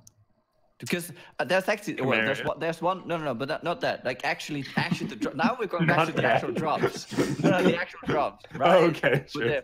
so the map one is good, but have you noticed how shitty the rares are? Yeah. Oh, And do it's you mean? because I'll explain why. It's because the crafted mod occupies one of the mods in the items when it drops, so you can get a 3-stated drop, which is terrible because you could always just craft and mod on yourself. So you're getting a lower mod pool because of it. So it just makes the rare mobs that you get, even though they're veiled, terrible on average. I also wanted to bring that up because we've all played quite a lot, so we're probably in the same case. We already have like 95% of the crafts all maxed out, so it feels particularly bad picking up veiled items because you know I'm probably going to walk this to the vendor, uncover nothing, and then have to sell it. I don't know how they can fix that, and it's going to become more of a problem the later we get into the league. But it's like, once you've got most of the crafts fully maxed out, the vast majority of veiled mods you pick up just slow you down. But you have to pick them up in case they have that one mod that you're missing. Yep. Primal, ancient, legendaries is the solution. We make it so that some of them spawn with 2 mods. But you could change it also so that it's always a 5 mod plus the veiled mod. No, 4 mods. So it's you're plus the always veiled. or 4. Yeah. Like you're always but that's guaranteed not at good least then. like a 5 mod item. Yeah. But then it's like on average, like it would be the average of a regular Rare plus rare yeah, and have it plus, but without you having to pay for the craft. Yeah. That's all Yeah, it would exactly. be. Right now, the 3 one, it doesn't make sense to me. It just gives you awful loot. It's not like it's not like it's gonna be amazing even at that point, but it would be No, it's a just, but it's less useful. That's shit. reasonable. Yeah. How long has it been since Breach League? Nearly like 2 like years. 3, 2. 2 years. Like Almost 2 years? years. A little more than Still 2. haven't used the Breach ring once, or found a good one actually. I found a few really good ones, but they're all only really good when you're doing Bleed Storm. Yeah, Yeah. I mean, high chaos res ones are really nice for running. Yeah, keyboards. for Chayola. Other than that, also I remember back in Breach League, it's like probably totally irrelevant at this point, but back in Breach League, people would stack them with like a high rarity roll to MF in breaches. But like that's not relevant to the current MFing meta at all anymore. No. I also remember people using ones with stats and then when the stats doubled, they leveled their The gems and in then a, their gear in a and breach, equips. Yeah. and then when it like run out, it is like, wait, what the fuck happened? Can't use my gear anymore. Speaking of old corrupted jewelry, there's a really interesting safe house reward that allows you to replace the implicit of an amulet with a talisman implicit, which Yeah, I that's think amazing. is a super clever use of previous League mechanics. I really like that. It's Jorgen called Jorgen, in by the way. research, I believe. Yes. And the level of Jorgen determines what level of talisman you get. So you can decide between 1, 2, and 3. 3 being for all those softcore MFers out there, the third one can give you 10 quant. And I think also multi, which is pretty good. Or maybe that's Yeah. the second. That's second. There's That's also the global crit and multi. there's also the damage shift ones and the maximum life. They're pretty damn good. That's Do the you second guys- one. Do you guys agree with like Syndicate being this super duper rewarding thing? Because that's kind of how they presented it. It as. is. I don't know if it was on dropped is. frames, but Chris was saying that like it's just like insanely rewarding, like the most ever. I mean, It's just not pure I think it rewarding is. in itself. I don't think it's rewarding in itself. I think it's rewarding when you understand the game. Yeah, once you know what you're doing, it's amazing. It's also quite rewarding to people who can take advantage of the various different crafting options that it, Yes. getting like quality on stuff up to a really high point, because you can put uniques into those quality benches, so you could get like a super quality disfavor or something. Okay. So and- just real quick, what do you think? Because that's kind of what I was fishing for. What do you think is the difference between this and why like Bestiary didn't work? Because this is equally as cryptic unless you have access to the charts. But even if you don't know what you're doing, you can hit the nuts with this league.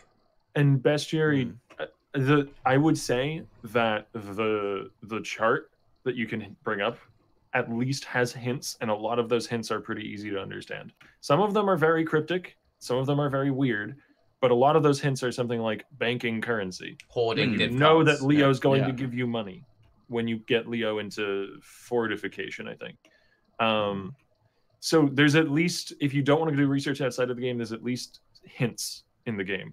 Whereas Bestiary, like, you had to voluntarily go and check your crafting bench and like cross-check recipes to make sure you weren't using the wrong beast in the wrong recipe and that sort of thing. It was a lot less approachable. That's not to say Syndicate doesn't have its issues, but it's better than Bestiary. I think the best example of that was end of day 1, start of day 2. I was like, oh, Gravicious, div cards, oh, that'll be good. And then I got a full Dapper Prodigy. And I was like, oh, 6th cool, that was good. He's someone I'll keep an eye out for in the future. Yeah. I've gotten the nice opal ring like 4 times. Yeah, I've had that too. So Also back to the why it's Oh, feels no, better than Bestiary is that in Bestiary you had a capped amount of beasts that was very low, so you actually ended up not getting the beast that you were netting. Also, the actual netting. Now you just kill them, right? And just talk to them and click a couple options and shit drops. While with Beast you had to like manually do it. And Speaking of that, by the way, has anyone found it annoying that yes. when you kill a beast, like when you kill a beast, usually like in the Bestiary League, you could net it and then just like overkill it and it just like insta die. Now you have to wait for the You have to linger. And how to yeah, and they actually can That's kill one way. you while that. Yeah. I've had situations where like I'm zooming ahead and I'm playing a dot build, so like the beast will die after I'm a screen and a half away, but Einhar teleports to me because they want him to keep up, so he doesn't net him, and then he teleports back to the beast and nets him, and then he comes back to me. It's weird. It's still preferable to throwing the nets myself, but I don't know. Maybe they just give Einhar a better throwing arm, so no matter where he is, he can hit it with a net. Well, he doesn't prioritize it. That's the thing. Like sometimes he'll just stand next to the mob when you kill it, and he's like bombing somebody in the back, and I'm just like, dude, capture the beast. Like, come on already. I just kill it and move on. I feel like it always nets. I don't know. No, he doesn't. There's If a you walk few away like a times- screen away from it, he just doesn't net it, and he teleports like Octavian mentioned. So Oh. you've probably missed out on a lot of beasts. I might have missed out on some. There's a few times you'll really notice it, especially if you do a lot of like stacking the scarabs. Like if you like really stack like 10 plus beasts in one map. If you encounter 3 beasts in close proximity and you AoE them all down, he'll net 1, and the other 2 are still chilling with like 2 HP. So in that situation, you can't run away. You need to wait for him to net all of them, and then you can leave. I'm gonna try that again. I feel like I've netted 3 at times, and I get like 3 pop-ups in a row. Like I just he'll net them in like succession, but he won't like, AoE really net fast. them all at the same time. Huh. Okay. Yeah, he's pretty quick. I don't think the problem would really show up on a lot of non-dot builds where you're like killing the thing while you're next to the thing, and you're not going to be a screen away while it's dying. But they really pushed dot builds this league. So I mean, this was on my cold snapper, so I mean. Okay, so just so we go down that rabbit hole, because they kind of mentioned a lot that they're going to be improving incursion, and I agree with you what you guys said, that incursion works even though they haven't changed anything. I think it works better than it did in incursion, but they literally have not changed anything. It's the gameplay loop. Yeah. When it comes to Bestiary, does it work now? Because a lot of the stuff that you guys mentioned now that doesn't work, that didn't work back then, it's still, you still capture your beast and you don't really know what to do with it. You don't really know which beasts respond to what. Is Bestiary like a thing that is enjoyable? Because for me, for me it was, but it was back then as well. So it feels like a bit of an afterthought at times, especially considering that you cannot trade the beasts, right?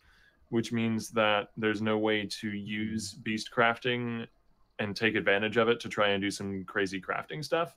Like, I want to get back on, provided the recipe still exists. I don't know. I've not found it myself. But provided the recipe still exists to mirror a map, I want to get back on trying to craft the perfect map. I was doing that back in Bestiary. It was a lot of fun. I want that to be a league goal for me. But if I can't trade for beasts, then that becomes really clunky and difficult to do. And it just, I don't feel any engagement with the system anymore. Did they say anything about that? Stuff. Yeah, I thought because actually in Bestiary they also didn't make it tradable from the beginning, right? Yeah. That was while people were figuring out the system, though. And since it's been a league and we've had some Bestiary content in previous leagues, though not the crafting bench, like maybe I could see them justifying not enabling it for a little bit to let people figure out what beasts are worth and what recipes do what. But I would have liked to have heard that maybe in the patch notes. One thing I'm very curious to ask you, Octavian, is while I like Bestiary now, I do feel like it's lost quite a lot of what made me like it before. Because the thing which I used to really enjoy about was the choice to target fun. And that's completely gone now. And that, I think, is a real shame. Yeah. Yeah, because it was a lot of fun as well, digging into the Atlas and figuring out what beasts natively spawned where and hunting those. That's the problem. Like, the system's layers of complexity were what made it such a difficult league to integrate into the game in the first place, but were also what made it interesting and distinct from other. So it's kind of hard to know what to cut and what to keep. And I think they pruned it a little bit too much. But like, especially from the point of view of keeping it as a non-tradable resource, because I just never look at my Bestiary bench anymore, because every time I've gone to look at it, it's craft these garbage uniques or get 8 chromatics. And that's fucking it. Like, I don't have access to any interesting recipes at all. I don't like Einhar as a daily. Me neither. Oh yeah, I don't. Really sucks. He's just. I mean, yeah. I feel like Einhar should be more like we go on a hunt. Right? You talk to Einhar, you have like we go on a hunt every day, and you decide where. That could be cool. Like so you like decide. You give Einhar a map, and he opens that. Yeah, something like that. I think that's cooler. Or like, and then that's the way with like Farm Beast as well. Like I think less randomness on Einhar and more player kind of decision. And I don't know, maybe I don't know if there's a way that we could somehow decide where we go more rather than he just randomly spawns, because then it feels like we're going hunting as well. Yeah, it could have been implemented with Scarab. It's odd to me that it's just like happening every now and then as well. And then you have the Scarab on top as well. I mean, there's plenty of things. I like the Scarab for him, right? Because then we can like go on a hunt. That's nice. One thing, it's just a lot to always find the Scarab. I'm not sure if this is me conspiracy theory. They nerfed the hell out of the beast drops, right? Because they used to be massive loot pinatas back in Bestiary, but they're not anymore. Yellow beasts they definitely, were, definitely drop less now. I thought that was really disappointing, because that was one of the things which, when they crazy buffed, people were like, oh, this is sick, because when you killed them, you get like huge. I would like to see that come back now. Because then you'd be more excited to run like the master missions and stuff. I don't ever see a beast and I'm like, oh, I need to kill this. I don't really ever have a reason for killing beasts other than killing It's a it the mob. same way I do for everything else in the map. Like it doesn't feel like the same problem is there too, because we don't really like eventually you learn this, but like for the longest time you don't really know what beasts gives you what. Like because I've played Bestiary, I know like, oh, that spider with the big ass gives me the portal thing. So I'm like, oh, okay, that's cool. But then if you're just killing stuff, then it just doesn't have any excitement, no loot. It's just kind I of think one of the ways I would describe Bestiary in its current implementation is like mostly harmless, but not very interesting. Like it doesn't actively detract from gameplay, but I don't care about it because I can't trade for them, so I can't do interesting crafting projects, and they don't drop particularly good loot, and the recipes I've gotten are boring. Einhar is fun and has great voice lines. He's basically a very fun strongbox. You're like, yay, strongbox, extra mobs, and it talks to me. That's Einhar currently. Einhar's amazing. I love Einhar. Would you like an Einhar mission where say that you have the beasts being stronger, but you could like decide where they went more? I mean, I think that would be good. Yeah, no, I agree. Like, that was the main thing that I really enjoyed that league was the fact that I could be like, if I want to farm this one thing, I can go and do this thing.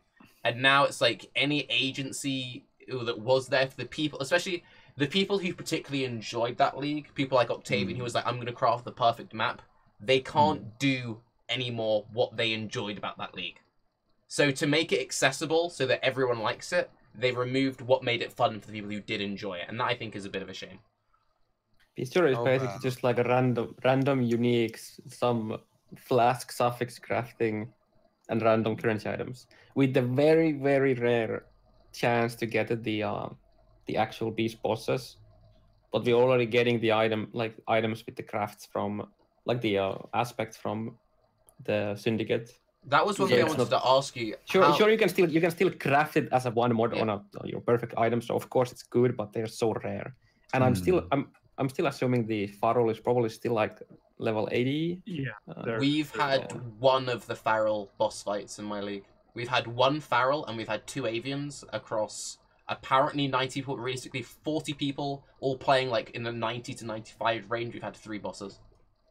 How many bosses have you guys had, if any? We had one and we are playing in a private league with like 10 people. Yeah. I was basically 99 and got 3. To be fair, like I'm not very representative because I was doing Delve, and you can only have one master in a map, so every map had Nico. How about if there would be some sort of display, and like whenever you kill a beast, you would have like whatever % chance of the beast actually doing the thing that the recipe describes. So if it gives you a recipe that you create a random unique staff, then that beast that you're killing will now have like a 50% chance that it's going to drop a random unique staff, and on top of it you can take it over to your altar and kill it for the 100% chance.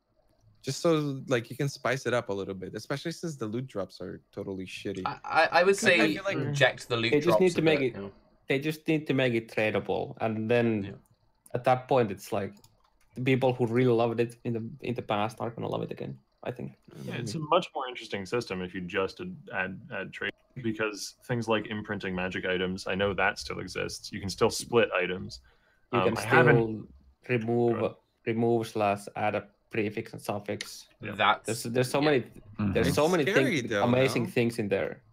It's scary. I mean, you could say the same thing about the new Mastercraft. You just get a you get a multi-mod weapon, and you can actually slap in 5 really good mods on them. Yeah, but it's you can get a 450 PDPS sword, but you can't get a 600. But with something like this, it definitely helps you getting that 600. I mean, it's pretty easy crafting. Yeah, if you know what you're doing. Yeah, I think it's a good thing if you know what you're doing.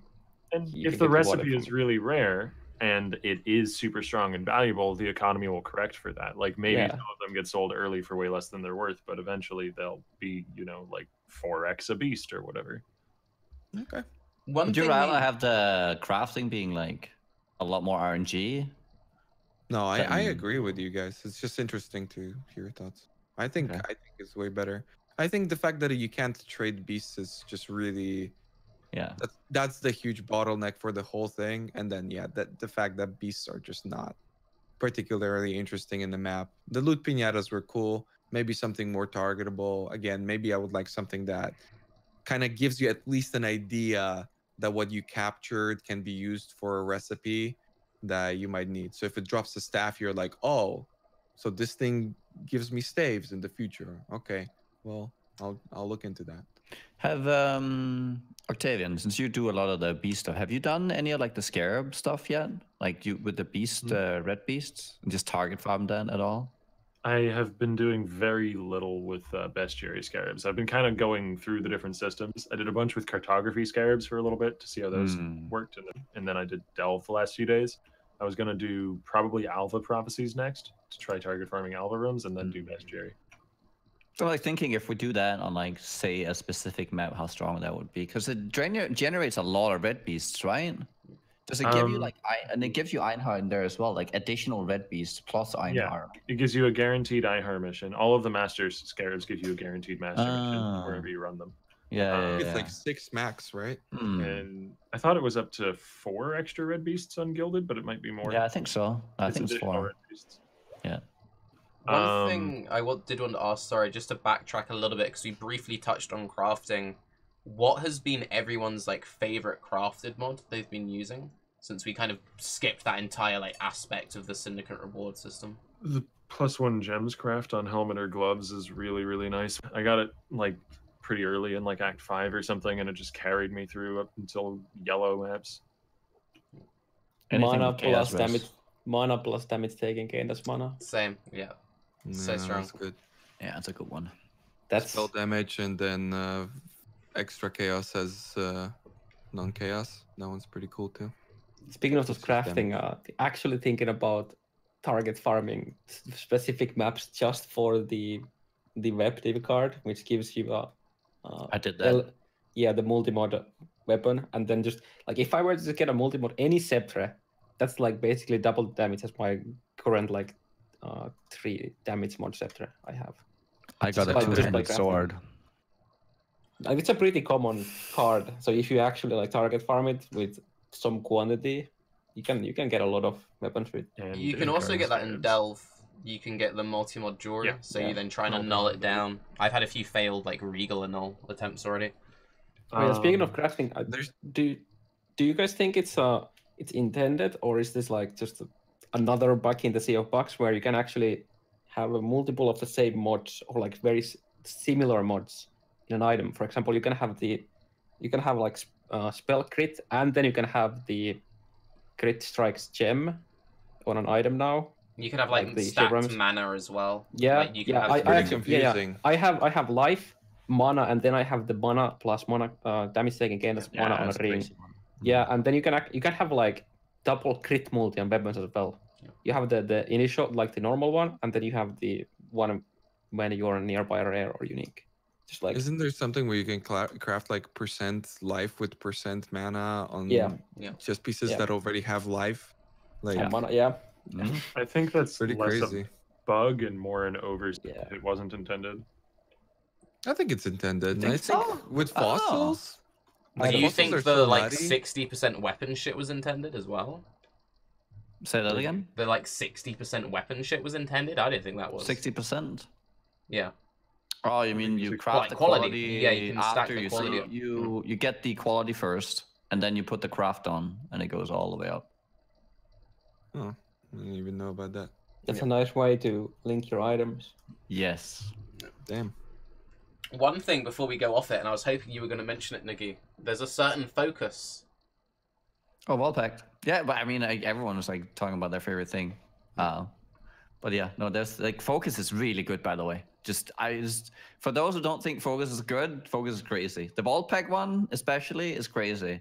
I've been looking into it today. You can get 18% more damage chance to deal double damage while focused, 18% on shields, for instance, which you can't really craft on a lot of builds like good, just good damage rolls on your shield. Like you get some cast speed.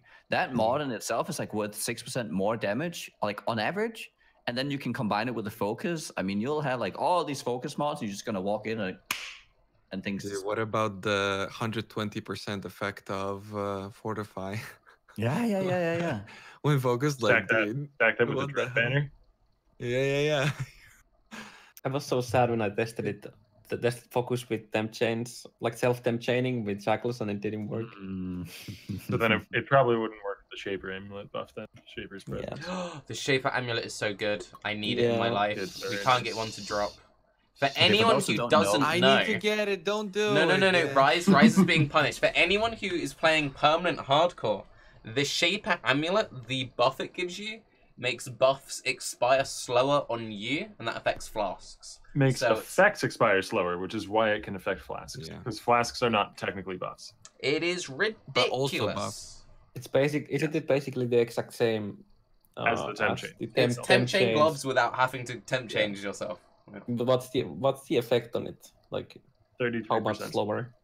33%. 33%. Yeah. Oh yeah, that's Yeah. that's And then buffs crazy. are 50%, right? That's crazy because temp chains is like what 60% of 40 quick maths because you have the reduced effect on players. So you Is it actually have always the active? curse effect to make. If you've Yeah, killed a it's rare or insane. unique recently, it lasts at 10 seconds. So for mapping, it's always active. Okay. It's really strong. And it gives you Combine free that with blasphemy temp temp chains. Yeah. One other But thing. it's rare. Don't try and farm it. It's really rare. Apparently, it's rarer than Starforge, and it drops from Shaper. It's, But I don't we know haven't if- had one drop in our league yet, but we've had everything else drop. How many times did you guys kill it? I think our main... See, this is the problem. Our main farm dude stopped farming them because of the bug with Constrictor. If anyone didn't know, there was this really annoying bug with Constrictor early in the league where, like, it just wouldn't fucking work. So people stopped farming Uber Elder for the first, like, 2 or 3 days. That slowed people down a lot. But I think we've had combined probably only maybe 20-ish kills, so not too many. But we've had That bug everything would but cause that. that bug would cause Constrictor to crash if he got to 5% HP in certain tile sets. Yep. So I had to get around it by getting Culling Strike, killing him at 10%. But one other thing, if we're talking about, it's not really a craft. It's sort of related to the changes. This is rather off topic, but there's some really cool hideout tile sets that are kind of difficult to get that you can find through specific maps. Like the Glacier hideout or the Glacial hideout looks amazing. And you can only find it in the Glacier map, and it spawns in like 1 out of every 100 that you run or something. Fun fact, my Atlas setup this league is based around unlocking hideouts. Not even joking. Legit, I'm like shaping around hideouts. One of the harder ones to get, I think there's one in Tower, which is, you know, a natural T15, so that's annoying to get a lot of. The Sunken Temple one looks really cool as well.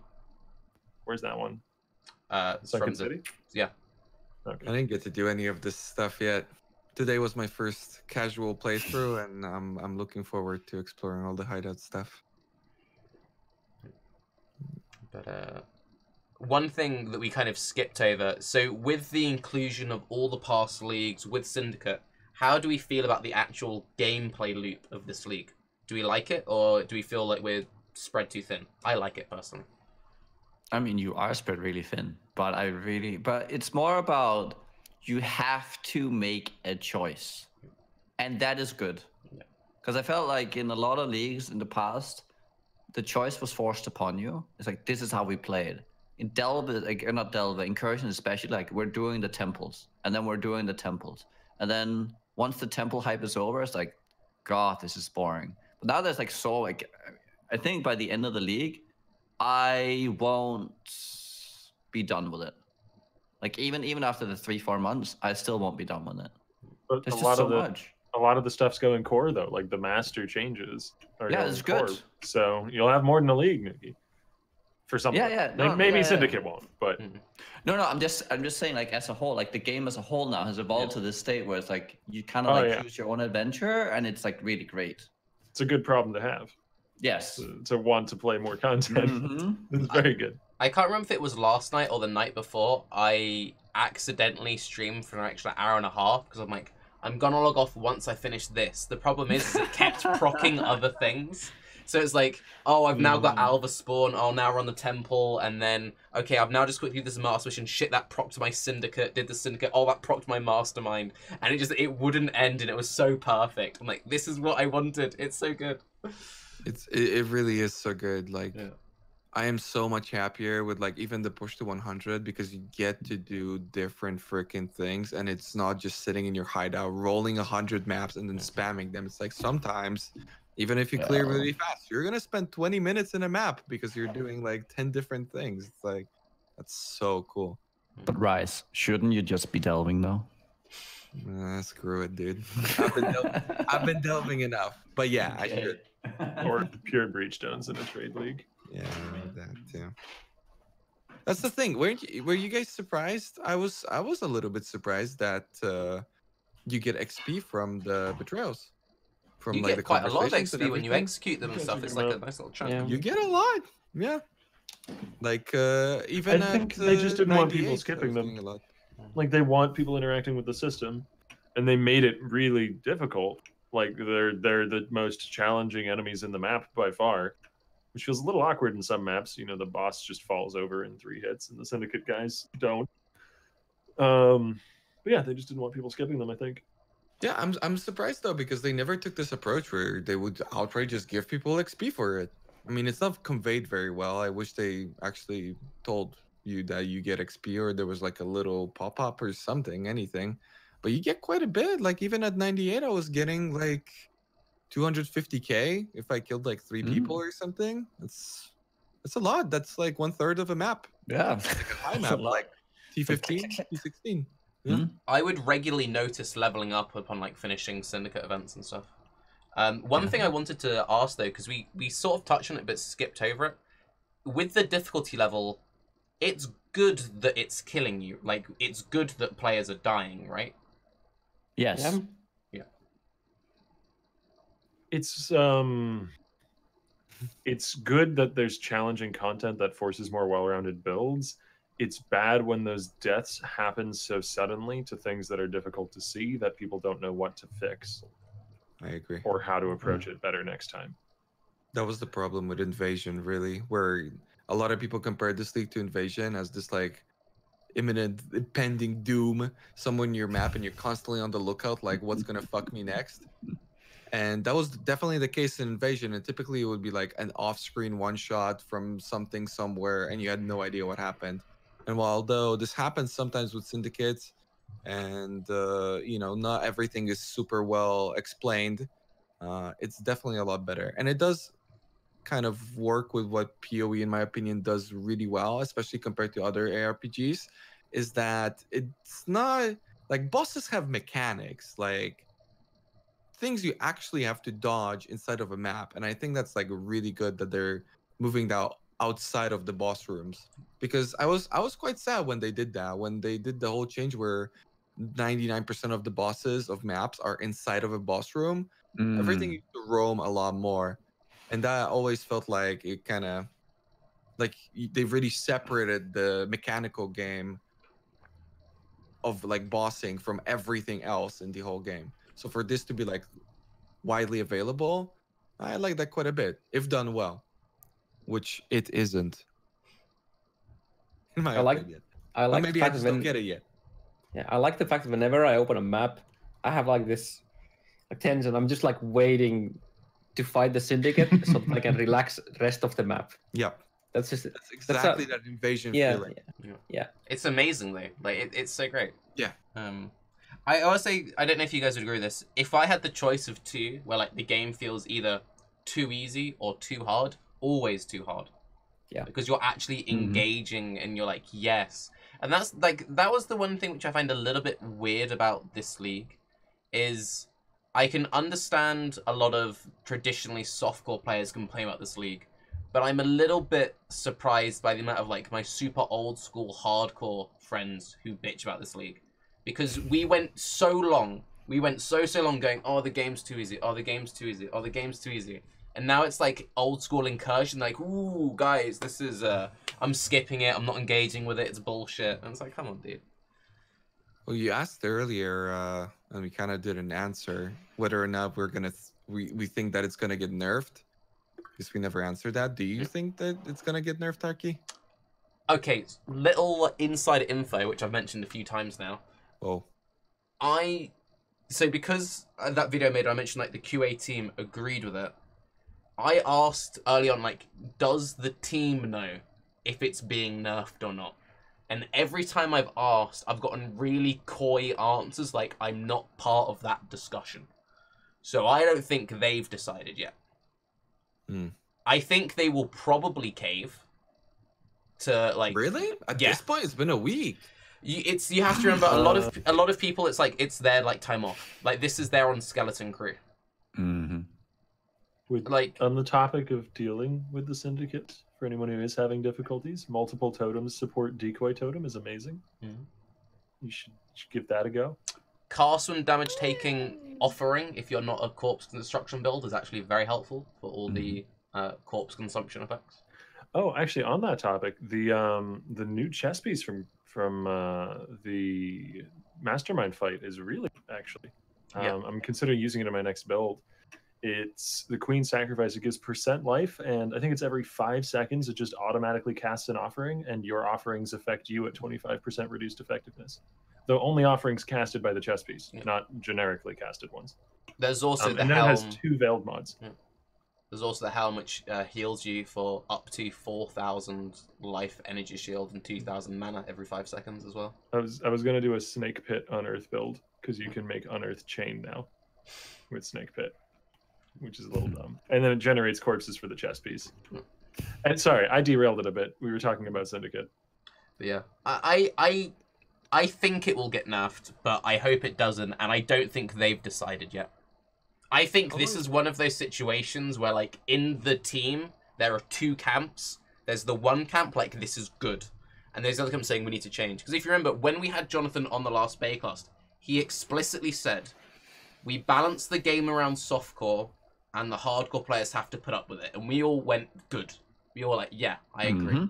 And I think that they want softcore players to die. And I think it's good for softcore players to die. So the fact there's content which is this challenging, which can kill you, that's good. Yeah. I hope they don't nerf them overall. I can see like the Torah and it played a bit, but other than that, I hope that they don't nerf it, but I think they're gonna nerf it. I think there's been so many people complaining about the damage they do.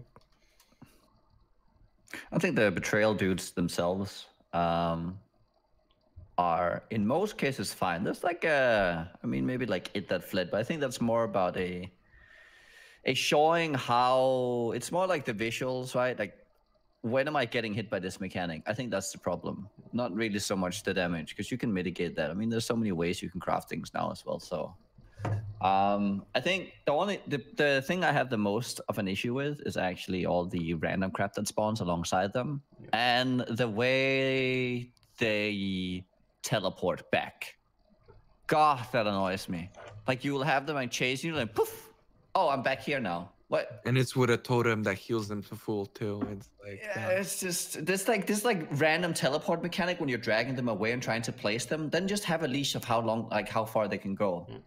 Right? And have like quick turn around regens. and go back instead of... This like teleportation crap is so annoying. It's really annoying if you're playing like a totem build or playing something like Vortex where your damage is area based. Like, I'm doing damage, a lot of it, in this area, but if they leave, I'm doing nothing. If they just teleport off that's really frustrating. On that note, Octavian, so the 2 builds I've played this league, I league started on the Vortex build, and now I'm playing Ignite Fireball. The Vortex build does like double the damage of Ignite Fireball. Ignite Fireball feels so much better because once I've ignited the dude, that's it. The damage is on him and I can peace out. Like, that difference in even though it's the exact same kind of build and I've got like half of the path of building of a Vortex build, it feels so much better. Except for when I accidentally roll 90% avoidance map, for anyone who saw that part of my stream while we were waiting to set up the podcast. But yeah. Brands work basically similarly to that. Like Raiz said earlier, they feel sort of like a dot build. They seem very well suited to the content that were introduced alongside, which maybe isn't a coincidence. I'm gonna play a dot build now, but a big part of why I kind of held back on having very strong feelings on how Betrayal is and why so many people struggle with it is because I kind of felt like brands were cheating in a way, and I'm sure that people who have to stand around and don't have as much opportunity to actually like run around and understand the fight will struggle quite a bit. But I mean, the thing is that this happened every single time. Like when Dominus got released, people didn't understand mechanics, they died. But eventually GGG caved in. Same thing for Malachi. I think it took them longer that time around with Malachi of people complaining, but eventually they caved in too. And in hindsight, it was a mistake, right? Like nobody really was happy with that change eventually. So if a week went by and people seemed to complain less and less, maybe the ones who complained the most already quit. GGG is the ones who has those numbers. I don't know. I feel like they might just like kind of not do anything about it with maybe a little bit of a counter. But personally, I would love for them not to change things and to give us an opportunity to really experience this, even if it's for a little bit longer, and experiment with different characters and whatnot. I mean, I would rather talk about like keeping the challenge rather, because we always end up in this like discussion where it's like either we nerf them or they stay the same. And instead of like talking about, well, what is wrong with them, and we fix that rather than making them, because they could be equally challenging by like maybe like making the fight clearer. Yeah, no, the visuals in this game are like one of the biggest things that I think that's why it's particularly hard with these guys, because most of the challenge is based in being able to read the fights, and until Path of Exile fundamentally changes how they visually deliver damage to the player, that's very hard to work around. It's like impossible. Like how can you impossible. Like I was thinking about that the other day, like and kind of what you mentioned before, Tarke. It's like how can you do that? You know, there's a reason why things are blue on blue on blue on blue and red on red on red on red, is because if you mix and match these things, it's just the entire game is always going to be an absolute clusterfuck. So it's like it's kind of too late, you know. People are always excited, blue league, yellow league, whatever. Well, now we've got rainbow game, and so yeah. And especially when exiles and everything are using like MTX skills too. Yeah. So it's just like you don't even if you like you're used to seeing like something like blade fall, you know, it's physical damage for green, and then you suddenly get the golden one, for example, with like yeah. And there's not necessarily always a correlation between how flashy and apparent something is and how dangerous. Like in Delve in particular, that was a problem where the corpse explosions from the Wedas are really kind of difficult to see unless you know what to look for. But the giant spirit bombs from whatever they're called, the creatures that can just off-screen you with those will tickle you maybe, unless you're in really deep delves. Or like in a zone with, you know, crit. They're called Gorgoles, dude. Get her back. Come on. My apologies, Raiz. You are the superior gamer. There you go. Yeah, I think they're just kind of, they can't really do a whole lot. They can make things bigger. I mean... Yeah, I think that would be good. They could make the things like Haku Slam even more deadly and slower. It's really slow. I don't think people realize how slow the thing is. He has like a huge wind-up. Yep. And then boom. It's incredibly slow with It's really slow. I think a lot of people get confused by the fact that he slams twice. Because he goes boom and then goes boom again instantly. And so a lot of people get freaked out about that. That looks like it's instantaneous, but it's really not. He winds up for a long time. I would recommend that everyone who's struggling play a hasted league for a few months, because you you automatically get used to it. Like, it sounds stupid, but because I did the whole last month of Delve on a hasted league, and I went into this with a hasted league, and 2 months in, this is going to run out. So I'm going to go back into like the core game, and it's like you've basically gained global temp chains. So what you're saying is the game is pay to win now? Yeah. Sort of. No, but genuinely, we touched about this in the last one. My game experience is fundamentally better than everyone else's because phased bosses are better for me. because they're affected by haste. My phased boss fights aren't that bad compared to your phased boss fights because my bosses are faster. And it's not even a joke, it's true. Because they rotate the phases faster. It's genuinely a more enjoyable experience. I think I said that in the last Baeclast. Yeah, Karv talked about it. It's true. Desertosis. Yeah. If you do Frenzy plus Fleet, and then you put the vessel on a desert oasis, there's no phases. The boss just like teleports through. Right. The phase is fixed. It's gonna kill you, but right. Jokes aside, I mean, Minor downside. agree. After playing private leagues, the game definitely feels like it's like in slow motion almost. You always have an opportunity, but I mean, we've played for a long time, right? So that was the thing about Armageddon brand, for instance, for me, that Armageddon brand is a fucking clusterfuck. You cannot see anything on the screen. I don't think there's anything in the game that just. And like the worst part is that it scales incredibly well with cast speed, so you want as much as humanly possible. So it gets even worse and worse and worse. And so people will ask me all the time, like, how do I see anything? And I see the mobs before I engage them, and I know what the mobs do. Therefore, I can like expect things even if I don't perfectly see them. But then that was the reason why I wasn't doing betrayals, because even if I saw the mob, I wouldn't know what the hell they were doing, right? And for somebody who, you know, hasn't played for a long time, they have that, but 24/7. So it's like you have to balance the game around these players to a certain extent, obviously. Otherwise, you don't get your game isn't growing and everything goes to shit. So you have to balance around them at this to a certain point. But then you've also got people who play this game for 10,000 hours, and you kind of want to balance around them too to keep them around.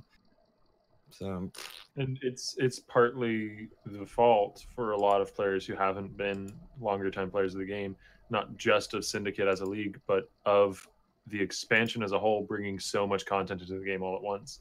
Like previously, it was pretty unlikely to have a lot of layering of content in a map unless you were investing, which a newer player wouldn't do as often. But now it's perfectly possible that Al can go on a map and have a Syndicate intervention happen while you're in a breach next to a red beast. If you're a newer player, you don't know what the fuck is going on. You're dead. You're just dead, and Einhar's talking over your corpse about beasts or something. Yeah, for sure. So it sounds Is that like... that bad though? I mean, I know. I mean, there's a bit. There is bad. Like there is something bad with clutter, but getting overwhelmed as a new player, like, isn't that just the natural like progression of any PoE player though? See, but that's the thing. That's the thing that I love about PoE, because in other games, the developers instantly go, "Ooh, oh no, we can't be having this. This player is frustrated. This didn't go well for him. He must have the best experience." But in PoE, it's kind of like, "Ah, fucking deal with it, pussy." You know? And then they throw a bit more. I don't more think we have to do away the with perfect the reaction mechanic. I don't think we have to do away with that sort of stuff in the process of making it easier to understand and easier to, you know, play, basically. Like, it's about the middle ground. I don't want to remove Bestiary. I don't want to limit the number of mechanics that can spawn in a map in some way. I want both worlds, please. Can I have my cake and also eat it? Basically, I'm asking for the impossible because I don't have to do it. I think that's why private leagues happened, honestly, because GGG wanted to give people like a way to play the game the way they want without impacting the experience of like new people getting introduced to the game and whatnot. I think what you need to remember as well, and Chris touched on this when he was on Drop Frames, and Jonathan touched on this when he was on Baeclast, is the fact that they seem to have come to the decision that it's not worth their time and investment to try and like they said directly that the stats went in. It didn't matter how much they improved the early game, the same amount of drop off. So I feel like at this point they seem to have abandoned that entire notion. I mean, who's going to preach about your game the most in general? Like in the gaming community, I feel like PoE has turned basically from the game that nobody wanted to play because desync, and that was the word that people would always spread, into oh, this is a better D3, it's a little bit different, to eventually now just everybody saying it's a good game. But the people who talk about your game and the people who introduce it to you, other players, aren't the new guys who barely just now started playing. Maybe to like close friends, maybe family, right? But not in general. But these people who have played for a long time and they sit in other people's chats and whatnot on streams and they talk about it, those are really the people that you want to be investing your shit into. So I can totally see that working out for them. I think it's the better approach too, long term. Since we've kind of talked everything in a very sort of round the house way, is there any like individual topic that you guys really want to talk about? You feel like we skipped over, or like any soapboxy stuff you want to mention? I am a little miffed by the fact that the mastermind boss fight will reset your whole syndicate chart, and it doesn't tell you that beforehand once you finish the mastermind boss fight. Because I did that with another safe house that I wanted to run afterwards ready, and I just lost that safe house and all the investment into it. So yeah, fair warning to anyone in chat. Don't run your minor safe houses before the mastermind, or you lose your minor safe houses. I mean, it makes sense thematically, right? Yeah, it does. And I could have, thought it through a little more and maybe realized that. But it would have been nice to have a warning in game or something. I don't know how they would communicate that, but I'm just salty. It's a very punishing system as well, because if you fail it, it resets. And it's like most people finish it by around like 90-ish, as far as I'm aware. I opened the map once, and then I just didn't walk in. And it was like, nothing happened. It reset my mastermind. I misclicked the top one instead. Oh. I just didn't do anything. I just ignored it then, and then went on my way, and then nothing changed. And that thematically makes sense too. You walk into the building, you look around, everybody looks at you, surprised, and you walk out, and nobody reacts. I mean, that makes sense too. You can heads up. That was all though. That was the last soapbox to stand on for me. I mean, I can cry about how brands are literally the best design in the entirety of Path of Exile forever and ever. And everybody should play them. We can quickly touch about what do we think about instant cast skills, recall and vortex in general. Like it's the shit with a cooldown. Like for so long, people were like, no, we don't want cooldowns. No D3 in my game. And now it's like vortex and brand. And I feel like those are some of the greatest additions they've made to the game in a long time. Dear God. I never fucking understood why people didn't want cooldowns and rotations and just wanted this like one-click playstyle. Especially when vol skills were like really working well. It was so weird to me. But yeah, well, I mean, now think it works, right? Now we've got pseudo cooldowns with vol skills, and we've got focus added to the game and a few cooldown skills. Mostly utility ones, but one damage one with vortex. Are there any other instant damage skills? I don't think there are. I think it's just vortex. Technically molten shell. Well, recall is technically instant damage because it procs to 4. You would never really use it when you don't have brands out, so it's damage in a way. It's not directly damage. It's like a combo thing, right? Yeah. Yeah. You always have brands. But yeah. We've seen a growth of a lot of cooldown skills into the game, which is cool, and also more means to scale cooldown recovery. It's a syndicate craft now, so it's not just on shaper items. The thing that's cool about cooldowns, and I think brands really displayed this well, that self-cast abilities can work despite the fact that like scaling should be technically a lot easier with totems and mines and traps and all this sort of stuff. And like showcasing with brands that this stuff can work and it doesn't need to be balanced around like all 3 archetypes. I think that's really something that I hope they continue to expand upon, because goddamn, is it good. It's really nice. It feels really good for somebody in my chat to be like, I'm playing Armageddon Brand Totem Hierophant, and it's really good. And I'm like, yeah, drop the fucking totem and you'll see how good it really is. And he's like, no, I think it's way better like this. And then he eventually drops the totem and says that it's like 20 times better. Oh, it's just so good, man. Jeez. My next build, once I'm done with my Ignite character, is a Storm Brand, because even though I dropped Armageddon Brand because it was clunky, brands are the most fun I've had, like, actually playing a build in such a long time. I'm like, I want to play more brand builds. So, yeah. Dude, Storm Brand is... Like, Armageddon's got the oomph, but Storm Brand is really where it's at in terms of gameplay. Like, yeah, again, it's that I can't wait for a cold brand because that's really going to be my Locust Swarm thing. But like in a way, I didn't realize this initially, but to anybody that's played D3, the Locust Swarm Jade Harvest thing was actually such a cool concept, and it's finally in PoE because it's literally exactly that, where you dot up the guys and then you release like your stored up dots in like a big explosion, and that's what brands are with brand recall. And just scaling that down is super duper cool. Yeah, I don't know, it's really amazing. One thing I do also want to touch on a little bit. I'm also really hyped to play Winter Orb for a really dumb reason. My friend was playing it, and we were unlocking our Atlas, and we ran a cells map, and he killed everything in all the doors, running in a straight line.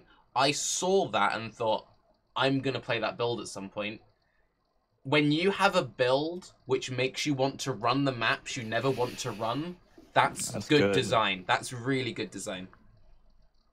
I got an even dumber reason for wanting to play Winter Orb. It's not a competition, right? I want to put the decay on it so that it turns into chaos, and then I want to call the build Chaos Orb.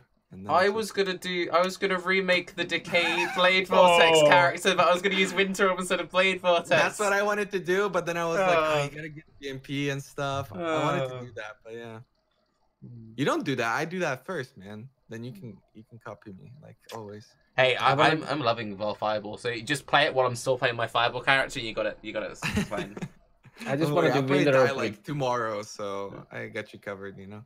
I just want to do Winter Orb with max Curse Effect Temp Change. So I just get the damage, and then I get the increased duration version. Do it once and then run through a long map, never needing to do anything else. Yes. Just because of the duration. Yeah. That's another thing which makes that amulet we talked about earlier even better, because that buffs Winter Orb. Because that's an effect on you, so it scales like the duration of that. People want melee. Listen, we were gonna talk about melee, and Alkaiser was gonna be the special guest, but he talked shit about me, so I had to ban him. So now we can't do the melee talk. Alkaiser viewers, again, that was not a Baeclast sanctioned comment. That was directed entirely from Raiz QT, so please execute him, not me. But well, none of us really play melee much in general. I'm genuinely interested as far to as play I know, Alkaiser is literally the only person, as I've been hearing over the last day. Yo, Raiz, go to my YouTube. I literally okay. If you talk about this league or general. No, he's literally the only one. You said in general. I literally killed Betrayal the last league with the Blade Fury, dude. What the fuck? No, you didn't do that. I didn't play Grand Slam. I didn't play Thunder. I didn't play Lightning Strike or Frostblades. None of that shit. Cleave? No, fuck that. Reeve? Never played that. It's only Alkaiser, dude. So we can't have a melee discussion. None of us are really special. Am I like sensing a bit of sarcasm here? No. Maybe. I mean, I think I smell it. I think he might still be slightly upset about his pre-pot. I think that might be what happened here. I'm just saying we're not fucking qualified, okay? You're not well equipped enough to have this intellectual conversation about melee. Jesus. But that sounds better. That's how you should not say that from the beginning. We're just not qualified. That doesn't mean that we can play it and still not be qualified. I mean, okay. Right. To squish this before it turns into a way too elaborate rant. Have we actually covered everything that we would like to talk about? All good. All good. Okay. What I say is we will be back in 2 weeks' time, and at that point, we'll have all really learned how Syndicate works, and I'm incredibly curious to either praise or complain about how GGG handles the balance of Syndicate in 2 weeks, because they will definitely have changed something by then. I think it might be one of those, man, where they're just like gonna be like, nope. I think it really depends on the numbers. I think if people keep playing, then they won't change it. But then if they're gonna go full incursion, they're gonna add like 2 completely useless Syndicate members and just leave it at. That's a lot of voice acting, that. Yeah. I heard that the Mastermind fight doesn't have voice acting, so It does. Or does it? It does. It Somebody, has some somebody said lines. that there's like. Okay, in that case, yeah. No. Maybe they have something in store, so they can tell us that they're adding new stuff mid-league, but they already did it beforehand, and then just adding it mid-league, so that it feels like they added something, even though they had it done before. Okay, so quickly to end this new rant, briefly, yes, no, if you think there'll be changes, so then next week we can be like, yeah, I got it right. I think, yes, there'll be nerfs. I don't want them, though. Raiz. Yes, but I hope not. Octavian. I think changes, but maybe not too severe. Nugi. I don't think big nerfs. I think it's going to be mainly bug fixes. Karv. Bug fixes, maybe nerfed a few of them, but nothing else. Yeah. And- Janus is not getting changed, okay, Chad? Fuck off. It's not getting changed. And on that note, we will see you all again in 2 weeks' time. Have a good day. Bye-bye. Give us more key binds. Yes. Yeah, oh yeah.